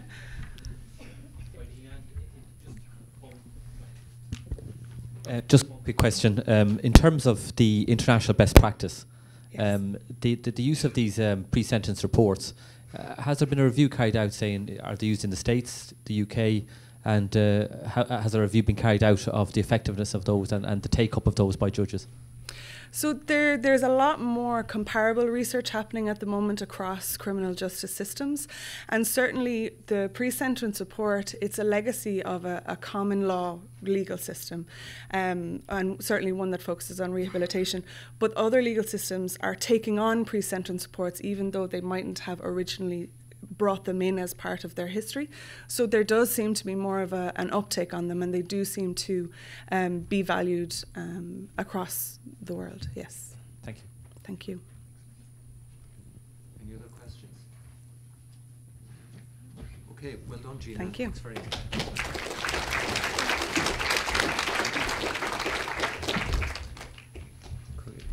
So our next presenter is Kirsty Doyle. Kirsty is working with Dr. John O'Brien, and Kirsty is going to talk about an ethnography of the District Court exploring how alcohol-related public order offences are sentenced in Ireland. So, Kirsty Doyle.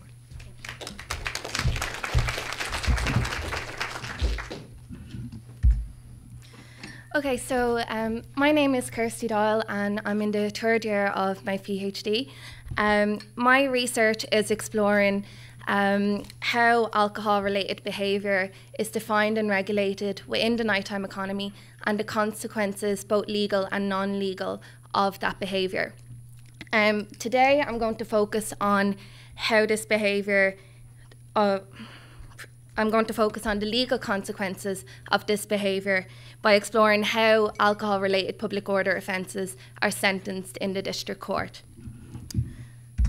Okay, so the objectives of the research are to understand the circumstances in which a conviction is or is not recorded, the types of sentences typically imposed for these offences, the characteristics of defendants charged with such offences, and the impact, if any, the nighttime economy has on the sentencing decisions.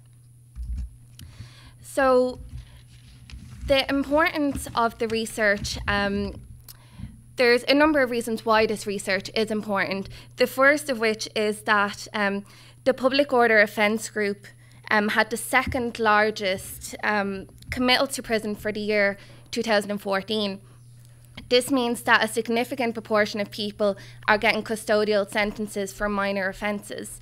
Hamilton argues that this calls into question whether judges actually adhere to the principle of detention as last resort. In addition, the research is important because the attitude of the courts has to public order offences, and the sentencing of these offences has shown to influence the guards in whether or not they record these offences. Lastly, the research is important because no research that I'm aware of has actually looked at whether the nighttime economy does influence these offences, the sentencing of these offences. Okay, so in order to address these issues then, I conducted an analysis of court reports for the past 10 years and also conducted ethnography in the district court. So this chart shows some of the analysis of the court reports. Basically, it highlights the percentage of public order and assault offences disposed of in the district court between the years 2005 and 2014. What is important to take from this chart is that public order offences, public order and assault offences are a significant proportion of the offences coming before the court. So this slide then details how these offences were actually sentenced for these years. So the most popular sentences were taken into consideration when being convicted of a more serious offence, a strikeout and a fine. However, although these seem to be quite lenient, it is important to remember that 10% do actually result in a custodial sentence. So while the court reports do offer a good overview of how these types of offences are sentenced, there are a number of limitations. So the first is that the data for public order offences does also include assault offences, which aren't actually public order offences. Secondly, there are no characteristics provided of the types of defendants who are actually being convicted of these offences. And thirdly, it is unsure what particular public order offences are getting what sentences. So in order to complement the court report data then, I conducted ethnography in the district court.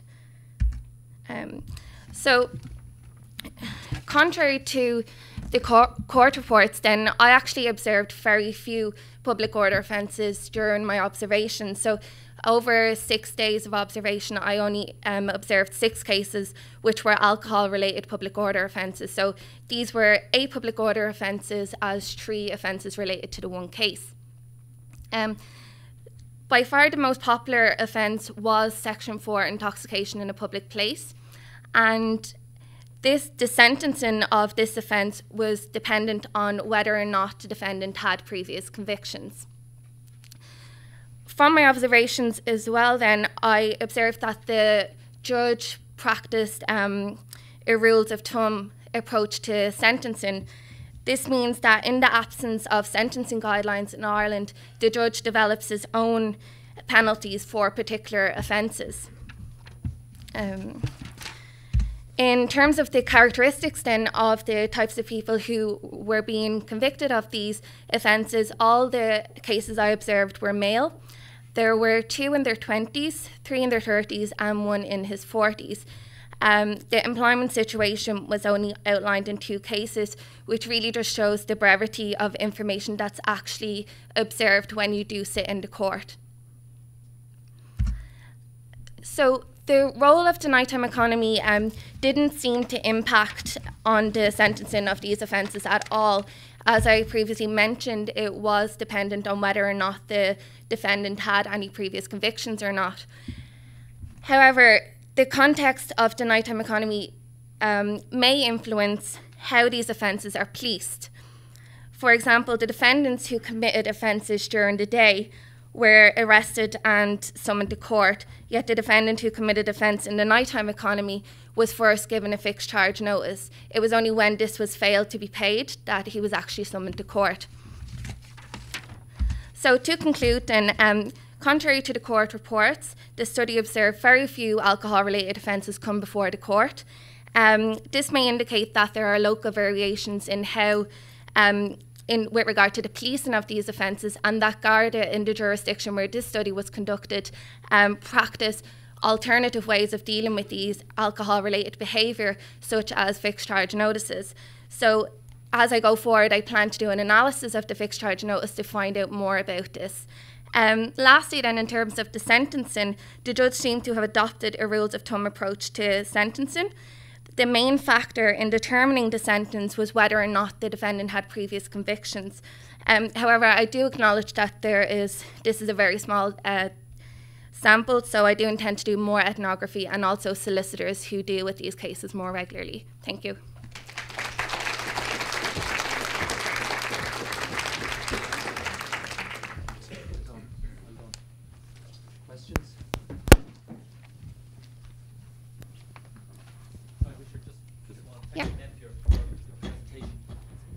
Is there an easier way to carry out research in terms of just looking at, say, reports of the type of offences, how many offences come into court? Is there an easier way of, rather than you having to sit through the court cases yourself? The problem with the court report data is I want to look at specifically alcohol-related public order offences. This presentation is part of a wider kind of research question that I'm looking at, and unfortunately the available data isn't there. So as I said, the public order offence data is mixed in with assault offences, which are offences against the Person Act and are generally considered more serious than public order offences. And also, I'm kind of interested in whether there's an acceptability around drinking in the nighttime economy, and whether these are are seen to be more acceptable than being drunk in falling down the street during the day. So, thanks very much. No Great, thank you. Could I just ask you, Kirsty, yeah. could you define for us the nighttime economy? What is the nighttime economy? Yeah, sorry about the brevity. It's just 7 minutes. It's very short. But yeah, the nighttime economy is characterised as a dense social space, generally in urban centres, that has a high concentration of bars, nightclubs and fast food restaurants. Yeah. So like if you think Temple Bar or something like that. Okay. Any other questions or comments? Great, well done. Thank you.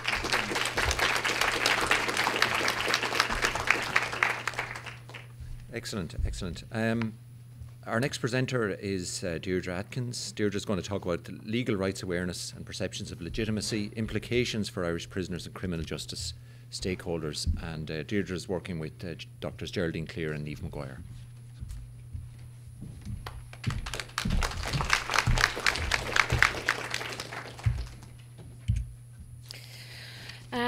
Good morning. As Richard said, my name is Deirdre and I am currently in the second year of my PhD. So today I want to talk to you about some findings from my literature review. I'm about to begin the data collection process, so I can't discuss those just yet with you. So today I'm going to outline some of the main concepts from my research, and I'm going to discuss the implications then the research might have for prisoners and criminal justice stakeholders. So finally, if I have time, I will discuss the methods I'm using to measure and explore these issues.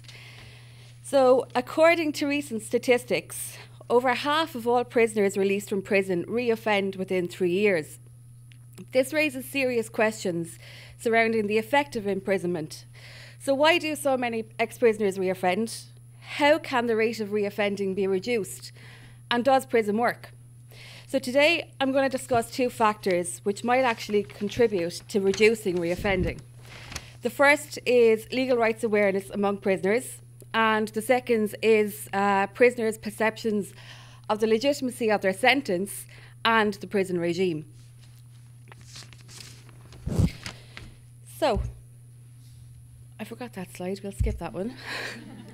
Many Irish prisoners have poor literacy skills when they enter prison and have left school without any formal qualifications.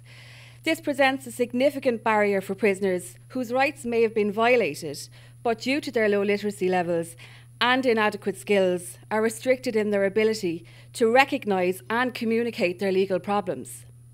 It may be fair to say then that this may also impact greatly on a prisoner's ability to navigate a complex legal system and understand legal processes, which they are likely to encounter if they attempt to assert their rights in court or in prison. Legal rights awareness, then, is a necessary component for a person in deciding whether or not to seek a remedy to a problematic incident or experience. Essentially, legal rights are meaningless if people are not aware that they exist. So all citizens, including prisoners, have a right to access to court to challenge any alleged violations of their rights. However, it has been highlighted that prisoners are reluctant to do this. So while their reluctance may be due to fear of punishment by the prison authorities, it may also be the case that prisoners are just not aware of their rights. Prison conditions in Ireland have been routinely criticised by domestic and international bodies. So overcrowding, in-cell sanitation, access to vital services and inadequate procedures are just some of the serious issues highlighted in official reports. In 2014, the Inspector of Prisons, Judge Michael Riley, reported that there were systemic operational difficulties which could only suggest that the protection of the system was more important than the rights of the individual.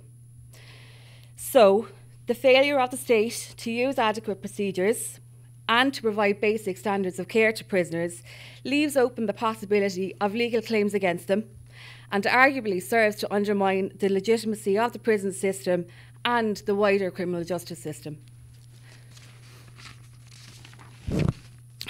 So, positive perceptions of legitimacy are important because they promote voluntary compliance with the law. If criminal justice agents use fair procedures and they are perceived as such, it is argued that procedural justice judgments contribute to enhanced perceptions of legitimacy. According to Tyler, there are 4 principles of procedural justice. These are voice, neutrality, respect, and trust. And there is evidence to suggest that if authorities incorporate these principles into their everyday policies, it will enhance the legitimacy of the institution or authority. Recent studies have highlighted the importance of fair procedures in prison. So where prisoners reported that they believed that the prison authorities were fair, there was a notable reduction in prison disorder and misconduct. Prisoners voluntarily complied with the prison rules, which in turn enhanced their perceptions of legitimacy.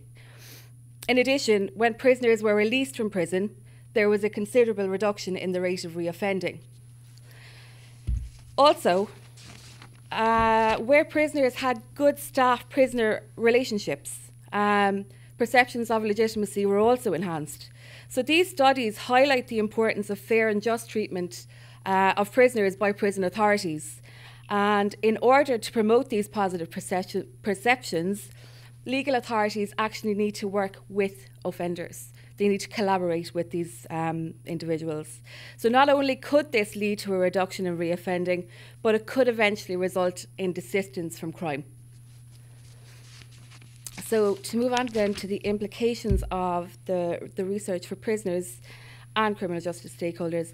By enhancing prisoners' awareness of their rights, it might encourage participation in issues affecting prisoners' own lives.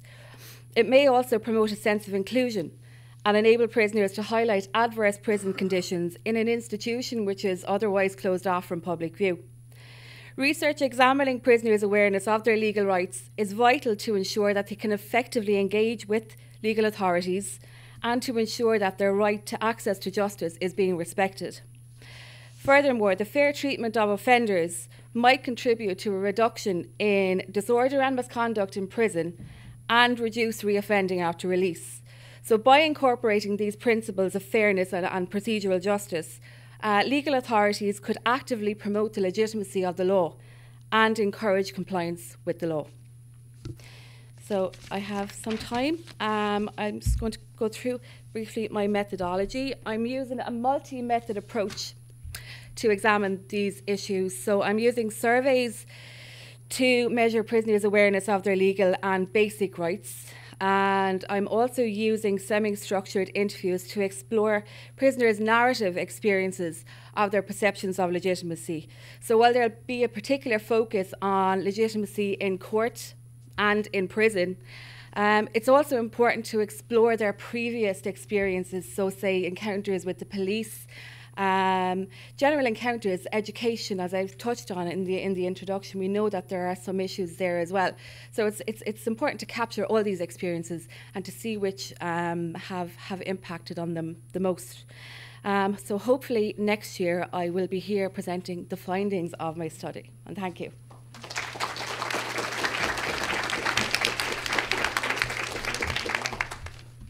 Just could you clarify, what's the next step in the research now? At the moment, I am negotiating with the prison service. Things are at a kind of a little bit of a standstill at the moment, but I believe it's imminent. So I'm just waiting to get in there. Excellent. Yeah. Okay. Questions, Felicity? Thank you very much for your presentation. I'm interested because it's a closed environment about the ethics process that you've had to pursue. Yes. So obviously through WIT, there's a lot of issues surrounding. They're quite vulnerable people, you know, and they're dependent on the state to provide standards of care. But also, I need to be mindful of the fact that they are quite in a vulnerable position. They also may have other issues, so issues such as confidentiality, anonymity when I'm writing up my research. So I need to be very mindful of that throughout the process. But also the prison service ethics board, it's quite a detailed ethics form to be sent there. So it's kind of a case that it's written twice. So it's ingrained in my brain. So it's quite an intensive process, but I think it's necessary given their vulnerability.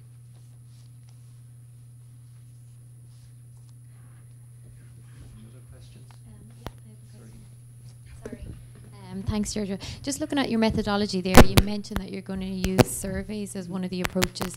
And earlier you said that these are a vulnerable group with limited education. So how will you get around that? They'll be face-to-face surveys. So I will administer the surveys to the prisoners just in case there are any literacy issues. Yeah. And to make sure that everyone can be included when I recruit my sample. So they're face-to-face and I'll relay the information to the prisoners and explain where necessary. Thanks, well done.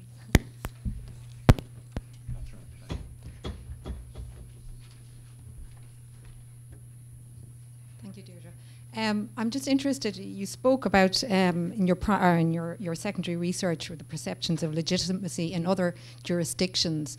Are there any learnings there, and what other jurisdictions did you look at in that context, and any learnings that from an Irish context we can draw on? So the main studies have been drawn from the UK, Slovenia and the Netherlands, who it's only relatively recent research in correctional settings. So the majority of the research has been relating to police encounters and that in the courts as well. So what we can learn from the correctional research is that fair procedures matter. Given that there are so many issues surrounding prison conditions and treatment, and the fact that the prison is ultimately a closed institution. It's there to keep prisoners in, but it's also there, we can't see what's going on behind it.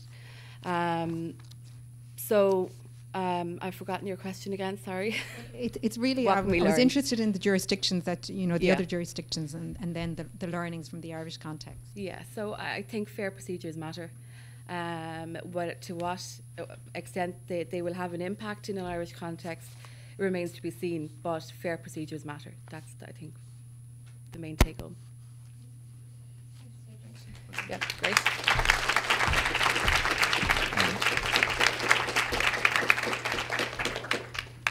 There have been 3 very stimulating papers on the sort of criminal justice theme, and as it's clear to you, I hope, WIT is really the leading the charge nationally in criminal justice research, and I'm happy to also say that we're working closely with the Irish Prison Service on designing their training for future prison officers.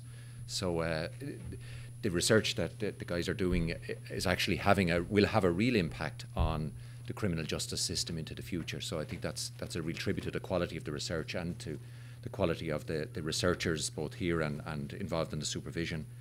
Our final presenter is not in the criminal justice area. I'm very pleased to introduce Dana Killen, who's going to talk about connecting diverse sectors to inspire innovative ways of reducing gender inequality in Irish cultural organisations. And Dana is working with Dr. Una Keeley and a number of other stakeholders, including the Abbey Theatre, the Arts Council and others, but she's going to tell us all about that now. Dana.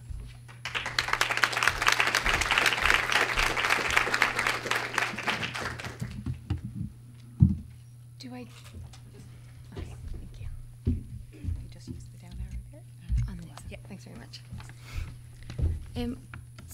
Good morning. I began my PhD in September 2015 and was awarded a grant from the Waterford Institute of Technology Scholarship Fund.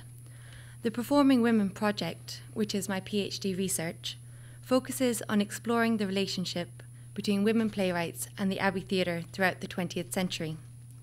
Objective 8 is concerned with the development of gender policy in the Irish theatre sector, thus ensuring the project is not just historically reflective, but very much engaged with changing the ways in which theatre researchers, practitioners and policymakers engage with and foster new theatre practice by women.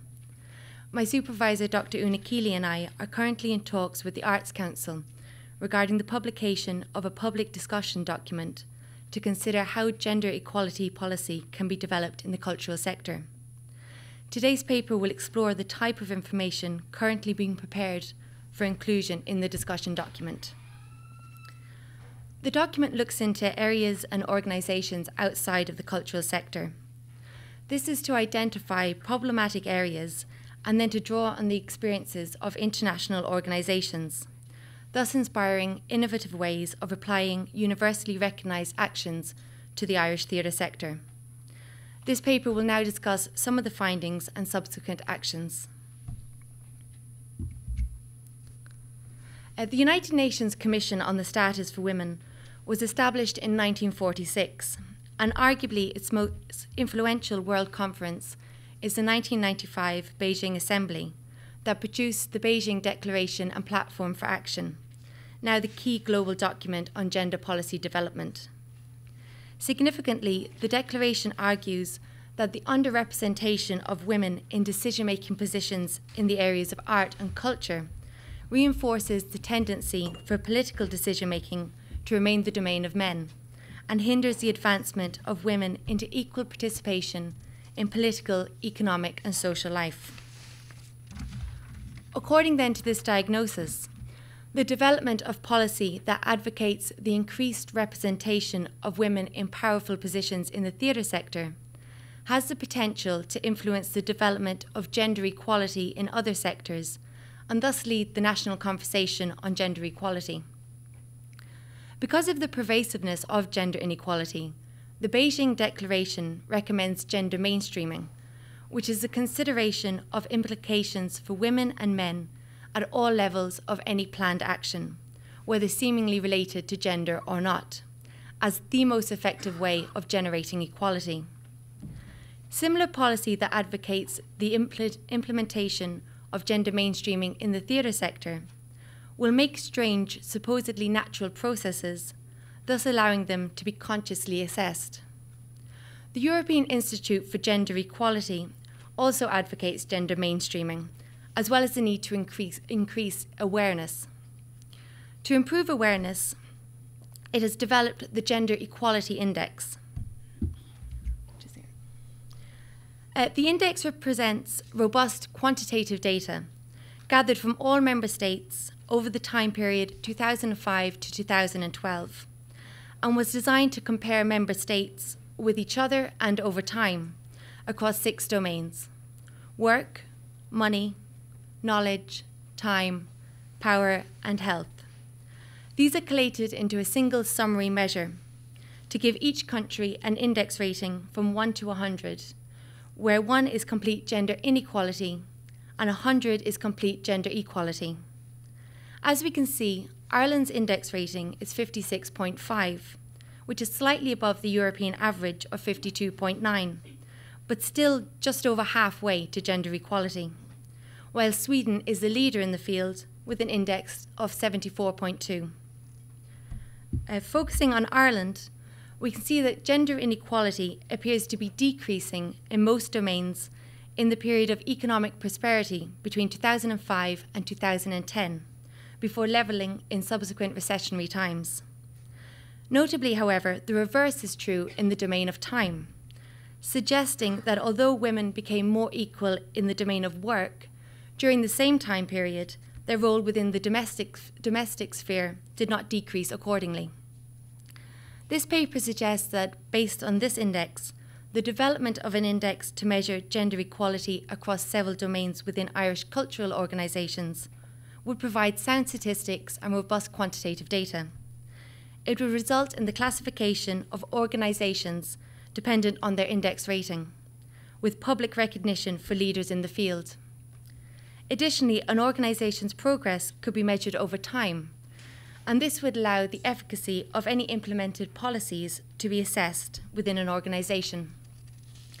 It is crucial that the index considers intersecting qualities such as age, class, race, ethnicity, and disability status, and as such extends equality awareness into areas other than gender. This approach seeks to acknowledge and share the value of all voices, attitudes, and experiences, and thus allows the impact of the work to be far-reaching in Irish society. To conclude then, Elaine Aston attributes the undoing of late 20th century Western feminism to the development of neoliberalism and the subsequent focus on the individual instead of the collective. This division of the collective has arguably prevented a collaborative move towards gender equality, and it has become clear then that this individual project can only be impactful if it is founded on collaboration and cooperation, which is why, in conjunction with my supervisory team in WIT, I am engaged in a number of projects. I am a founder member of a working group of academics seeking to challenge the ways that female writers feature within the canon of Irish literature. I have participated in a transatlantic seminar and around Irish women's work, as well as 2 play readings, and I've presented a paper at the 2016 Irish Society for Theatre Research Conference. I've just finished co-curating an exhibition on Waterford playwright Teresa Deevy and concluded the exhibition by delivering a public lecture on her work. Additionally, Dr. Una Keeley and I have been invited to present this research at the International Federation for Theatre Research to be held this June in Sweden, the European Centre of Progression in the area of gender equality, thus adding an international impact dimension to the research. Thank you very much for listening.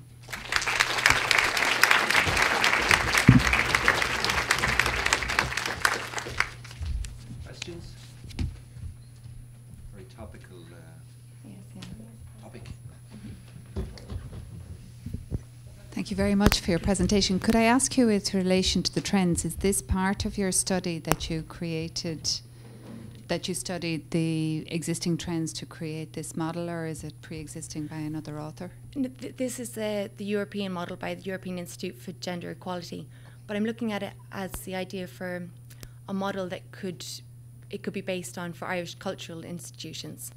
So the idea is to create a discussion document that perhaps would suggest something like this to be transferred into the Irish theatre sector. And that's your research objective, is it? That's one of them. That's, yeah.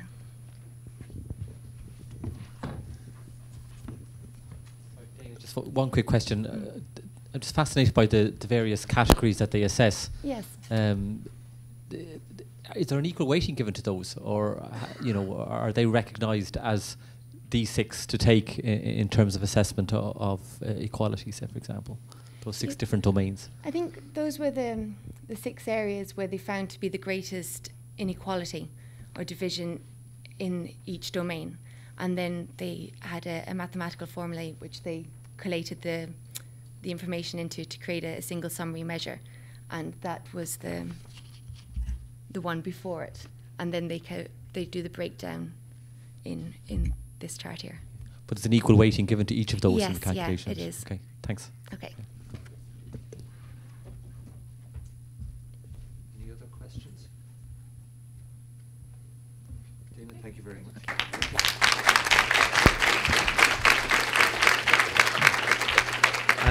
And thank you and well done to all the presenters today. And I hope they've given you a good flavour of what we're about in humanities. And it's great stuff, so well done to all of them. Thank you.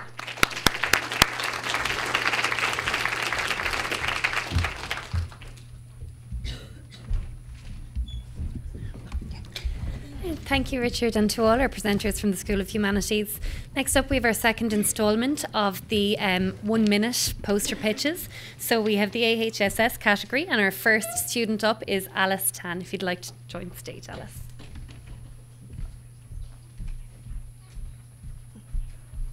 Good morning, everybody. My name is Alice.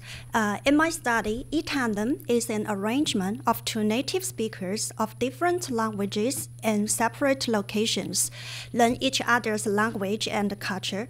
They communicate regularly with one another using electronic medium. In this e-tandem exchange, they are from the participants are university students from Ireland, America, and China. They exchanged emails and used Wikispaces to switching between Chinese and English. This study aims to explore the impact of e-tandem on the development of intercultural and language awareness.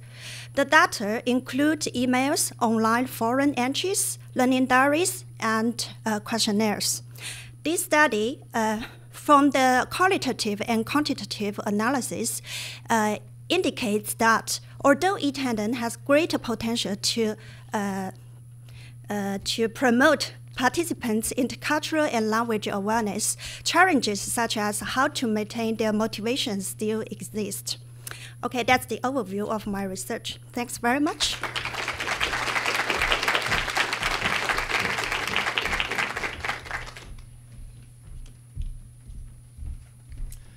Good morning, everybody. My name is Anthony Burke. I'm a first-year PhD student in the School of Business, and I'm currently 6 months into an inductive research project entitled Exploring the Professional Identity of Accountants in Organisations.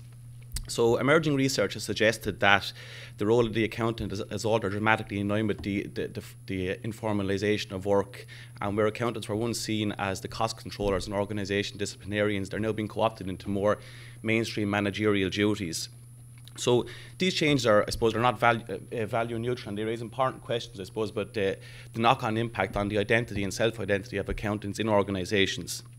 So the primary contribution of the study for myself will be to discourse on the accounting profession, and in the long term I hope to inform and reform accounting body policy and make a contribution to accounting education and training.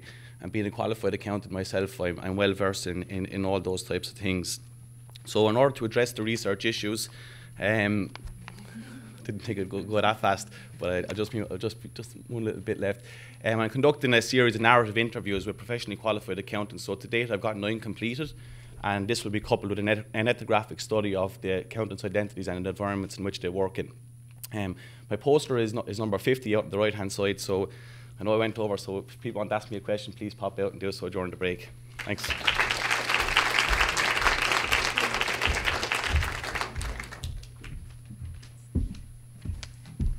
Hello, everybody. My name is Ewa Malczuk. My research is about different accents of global English, in particular Polish-accented English in Ireland.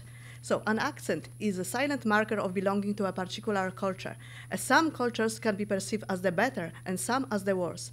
In relation to this, I've divided accents of English into 3 groups. The top group, the accents which are perceived as the most prestigious and culturally superior. A huge amount of people strive to speak those accents to belong to the top group. The second group, the accents which are perceived as less valuable than the top ones, but they very valuable in the countries where they are used. And third group, the accents which are perceived as incorrect, with little value, and speakers of those accents are exposed to discrimination. So my research explores, from one point of view, the concept of accent globalization, from the other, the concept of cultural discrimination. More details, please see my poster. Thank you very much.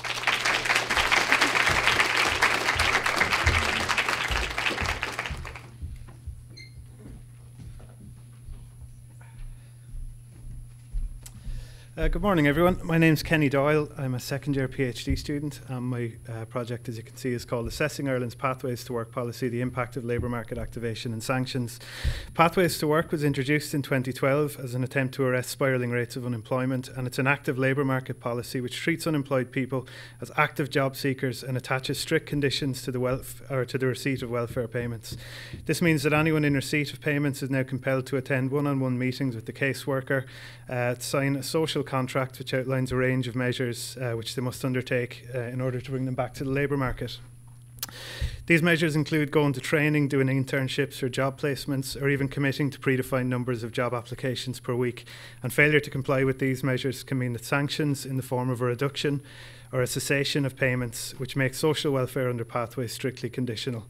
So the study I'm doing is to look at the operation of Pathways to Work by conducting in-depth and repeat interviews with the people involved in Pathways. So that's both the people receiving the payments and those subject to the new rules. So it's the people who are claiming and the people who are operating the system. So I'm hoping also to speak to various people in the Department of Social Welfare Office and so on. I'm poster 11, so come and have a chat with me, please. Thank you.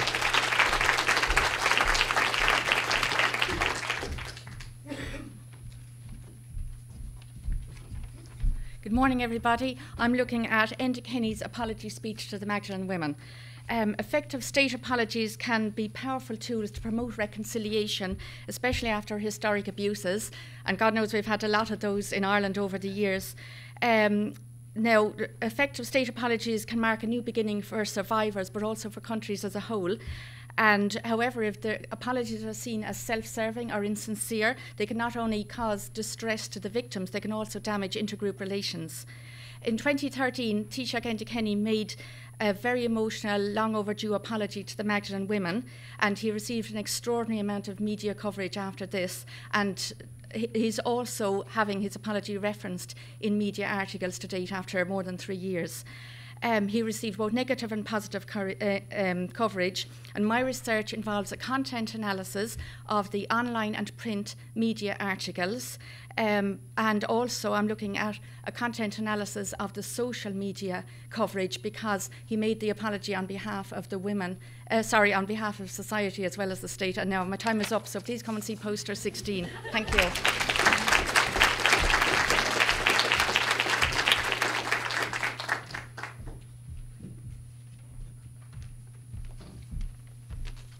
Good morning, everyone. The aim of my research is to develop a knowledge framework that maximises the potential of senior tourism. 2015 was a record year for Irish tourism, but demand is mainly concentrated in the high season and within the larger urban centres, which are approaching peak capacity. One untapped revenue stream that has the capability to alleviate these problems is the niche senior tourism market. However, tourism products in general exhibit a bias. Whilst tourists are ageing, current offerings are typically designed with the average person in mind, leading to the exclusion of the senior tourist potential. My research proposes to utilise a dynamic capabilities lens. This will aid the creation of a practical knowledge framework for Irish culture and heritage microfirms which dominate the landscape. The research will also contribute to advancing knowledge in the field of senior tourism innovation, seasonality and microtourism. Thank you.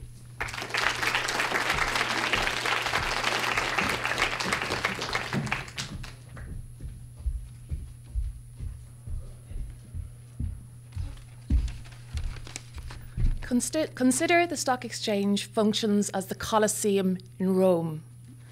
Consider financial analysts to be gladiators, financial institutions the lions and tigers, speculators the spectators, and the investor Caesar.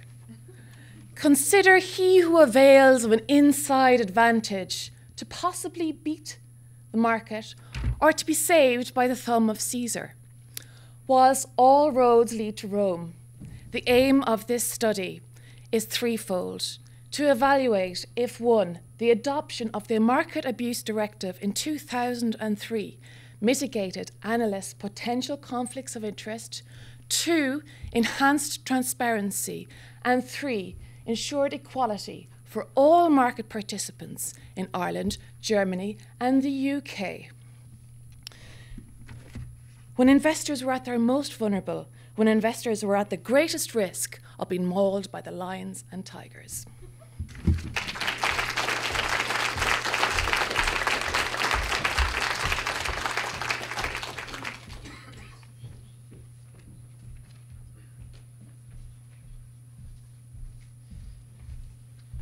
Morning, everyone. My own project, as the slide shows, is on institutional racism, a phrase which was coined in 1967 America by Stanley Carmichael and Charles V. Hamilton. Since then, vast amounts of research have been done, but in Ireland it is considerably under-researched, with 3 articles that I can think of from 2007, 2010 and 2013. For my own research, I aim to investigate institutional racism within the Irish workplaces through a mixed methods approach. Firstly, a systematic chronological review of legal cases heard over 15 years from one of the branches of the Irish legal system, followed by a number of semi-structured interviews with participants from the legal system itself. These 2 investigative pieces, along with a literature review, is intended to create a picture of institutional racism within Ireland, to see how prevalent it is and to evaluate the legislation. For anyone who wants to question me on it, poster 15 outside. Thank you.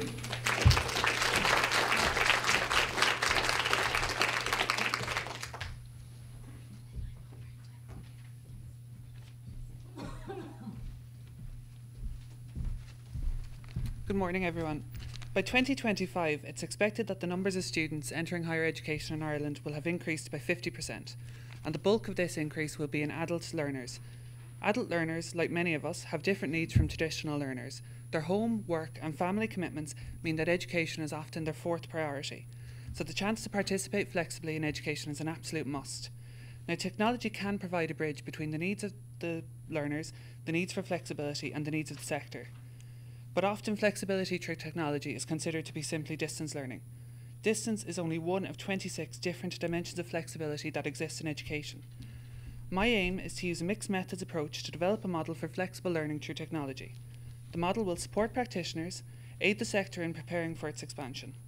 My poster is number 29 and it presents my conceptual framework, and if you'd like to know more about the topic or the flexibility dimensions, please come and talk to me at number 29. Thank you.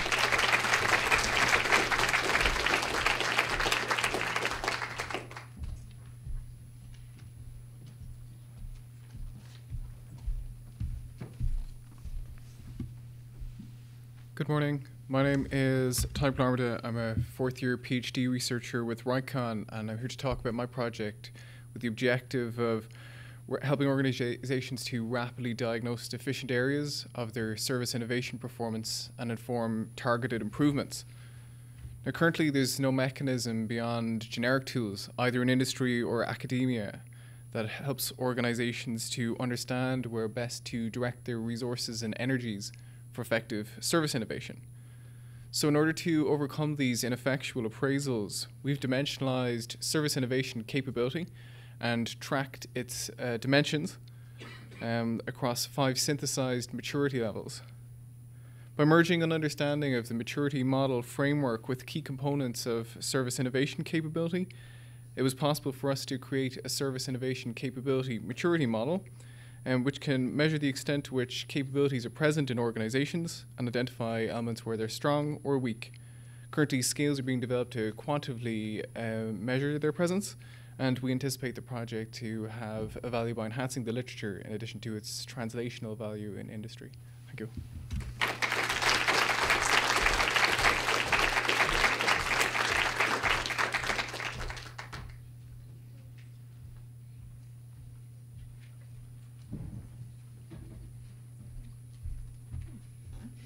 seem to be missing our final presenter there. So I'd like to invite you all out now to the atrium to have a cup of tea or coffee. We'd encourage you to take the opportunity to discuss the posters with all of our researchers out there, and also to look at our image competition, which is in the main section by the coffee. You've gotten your voting slips within your book of abstracts, and we would love if you would participate in our competition by voting before lunchtime. We'd look for everyone to be back here at 20 to 12. Thank you.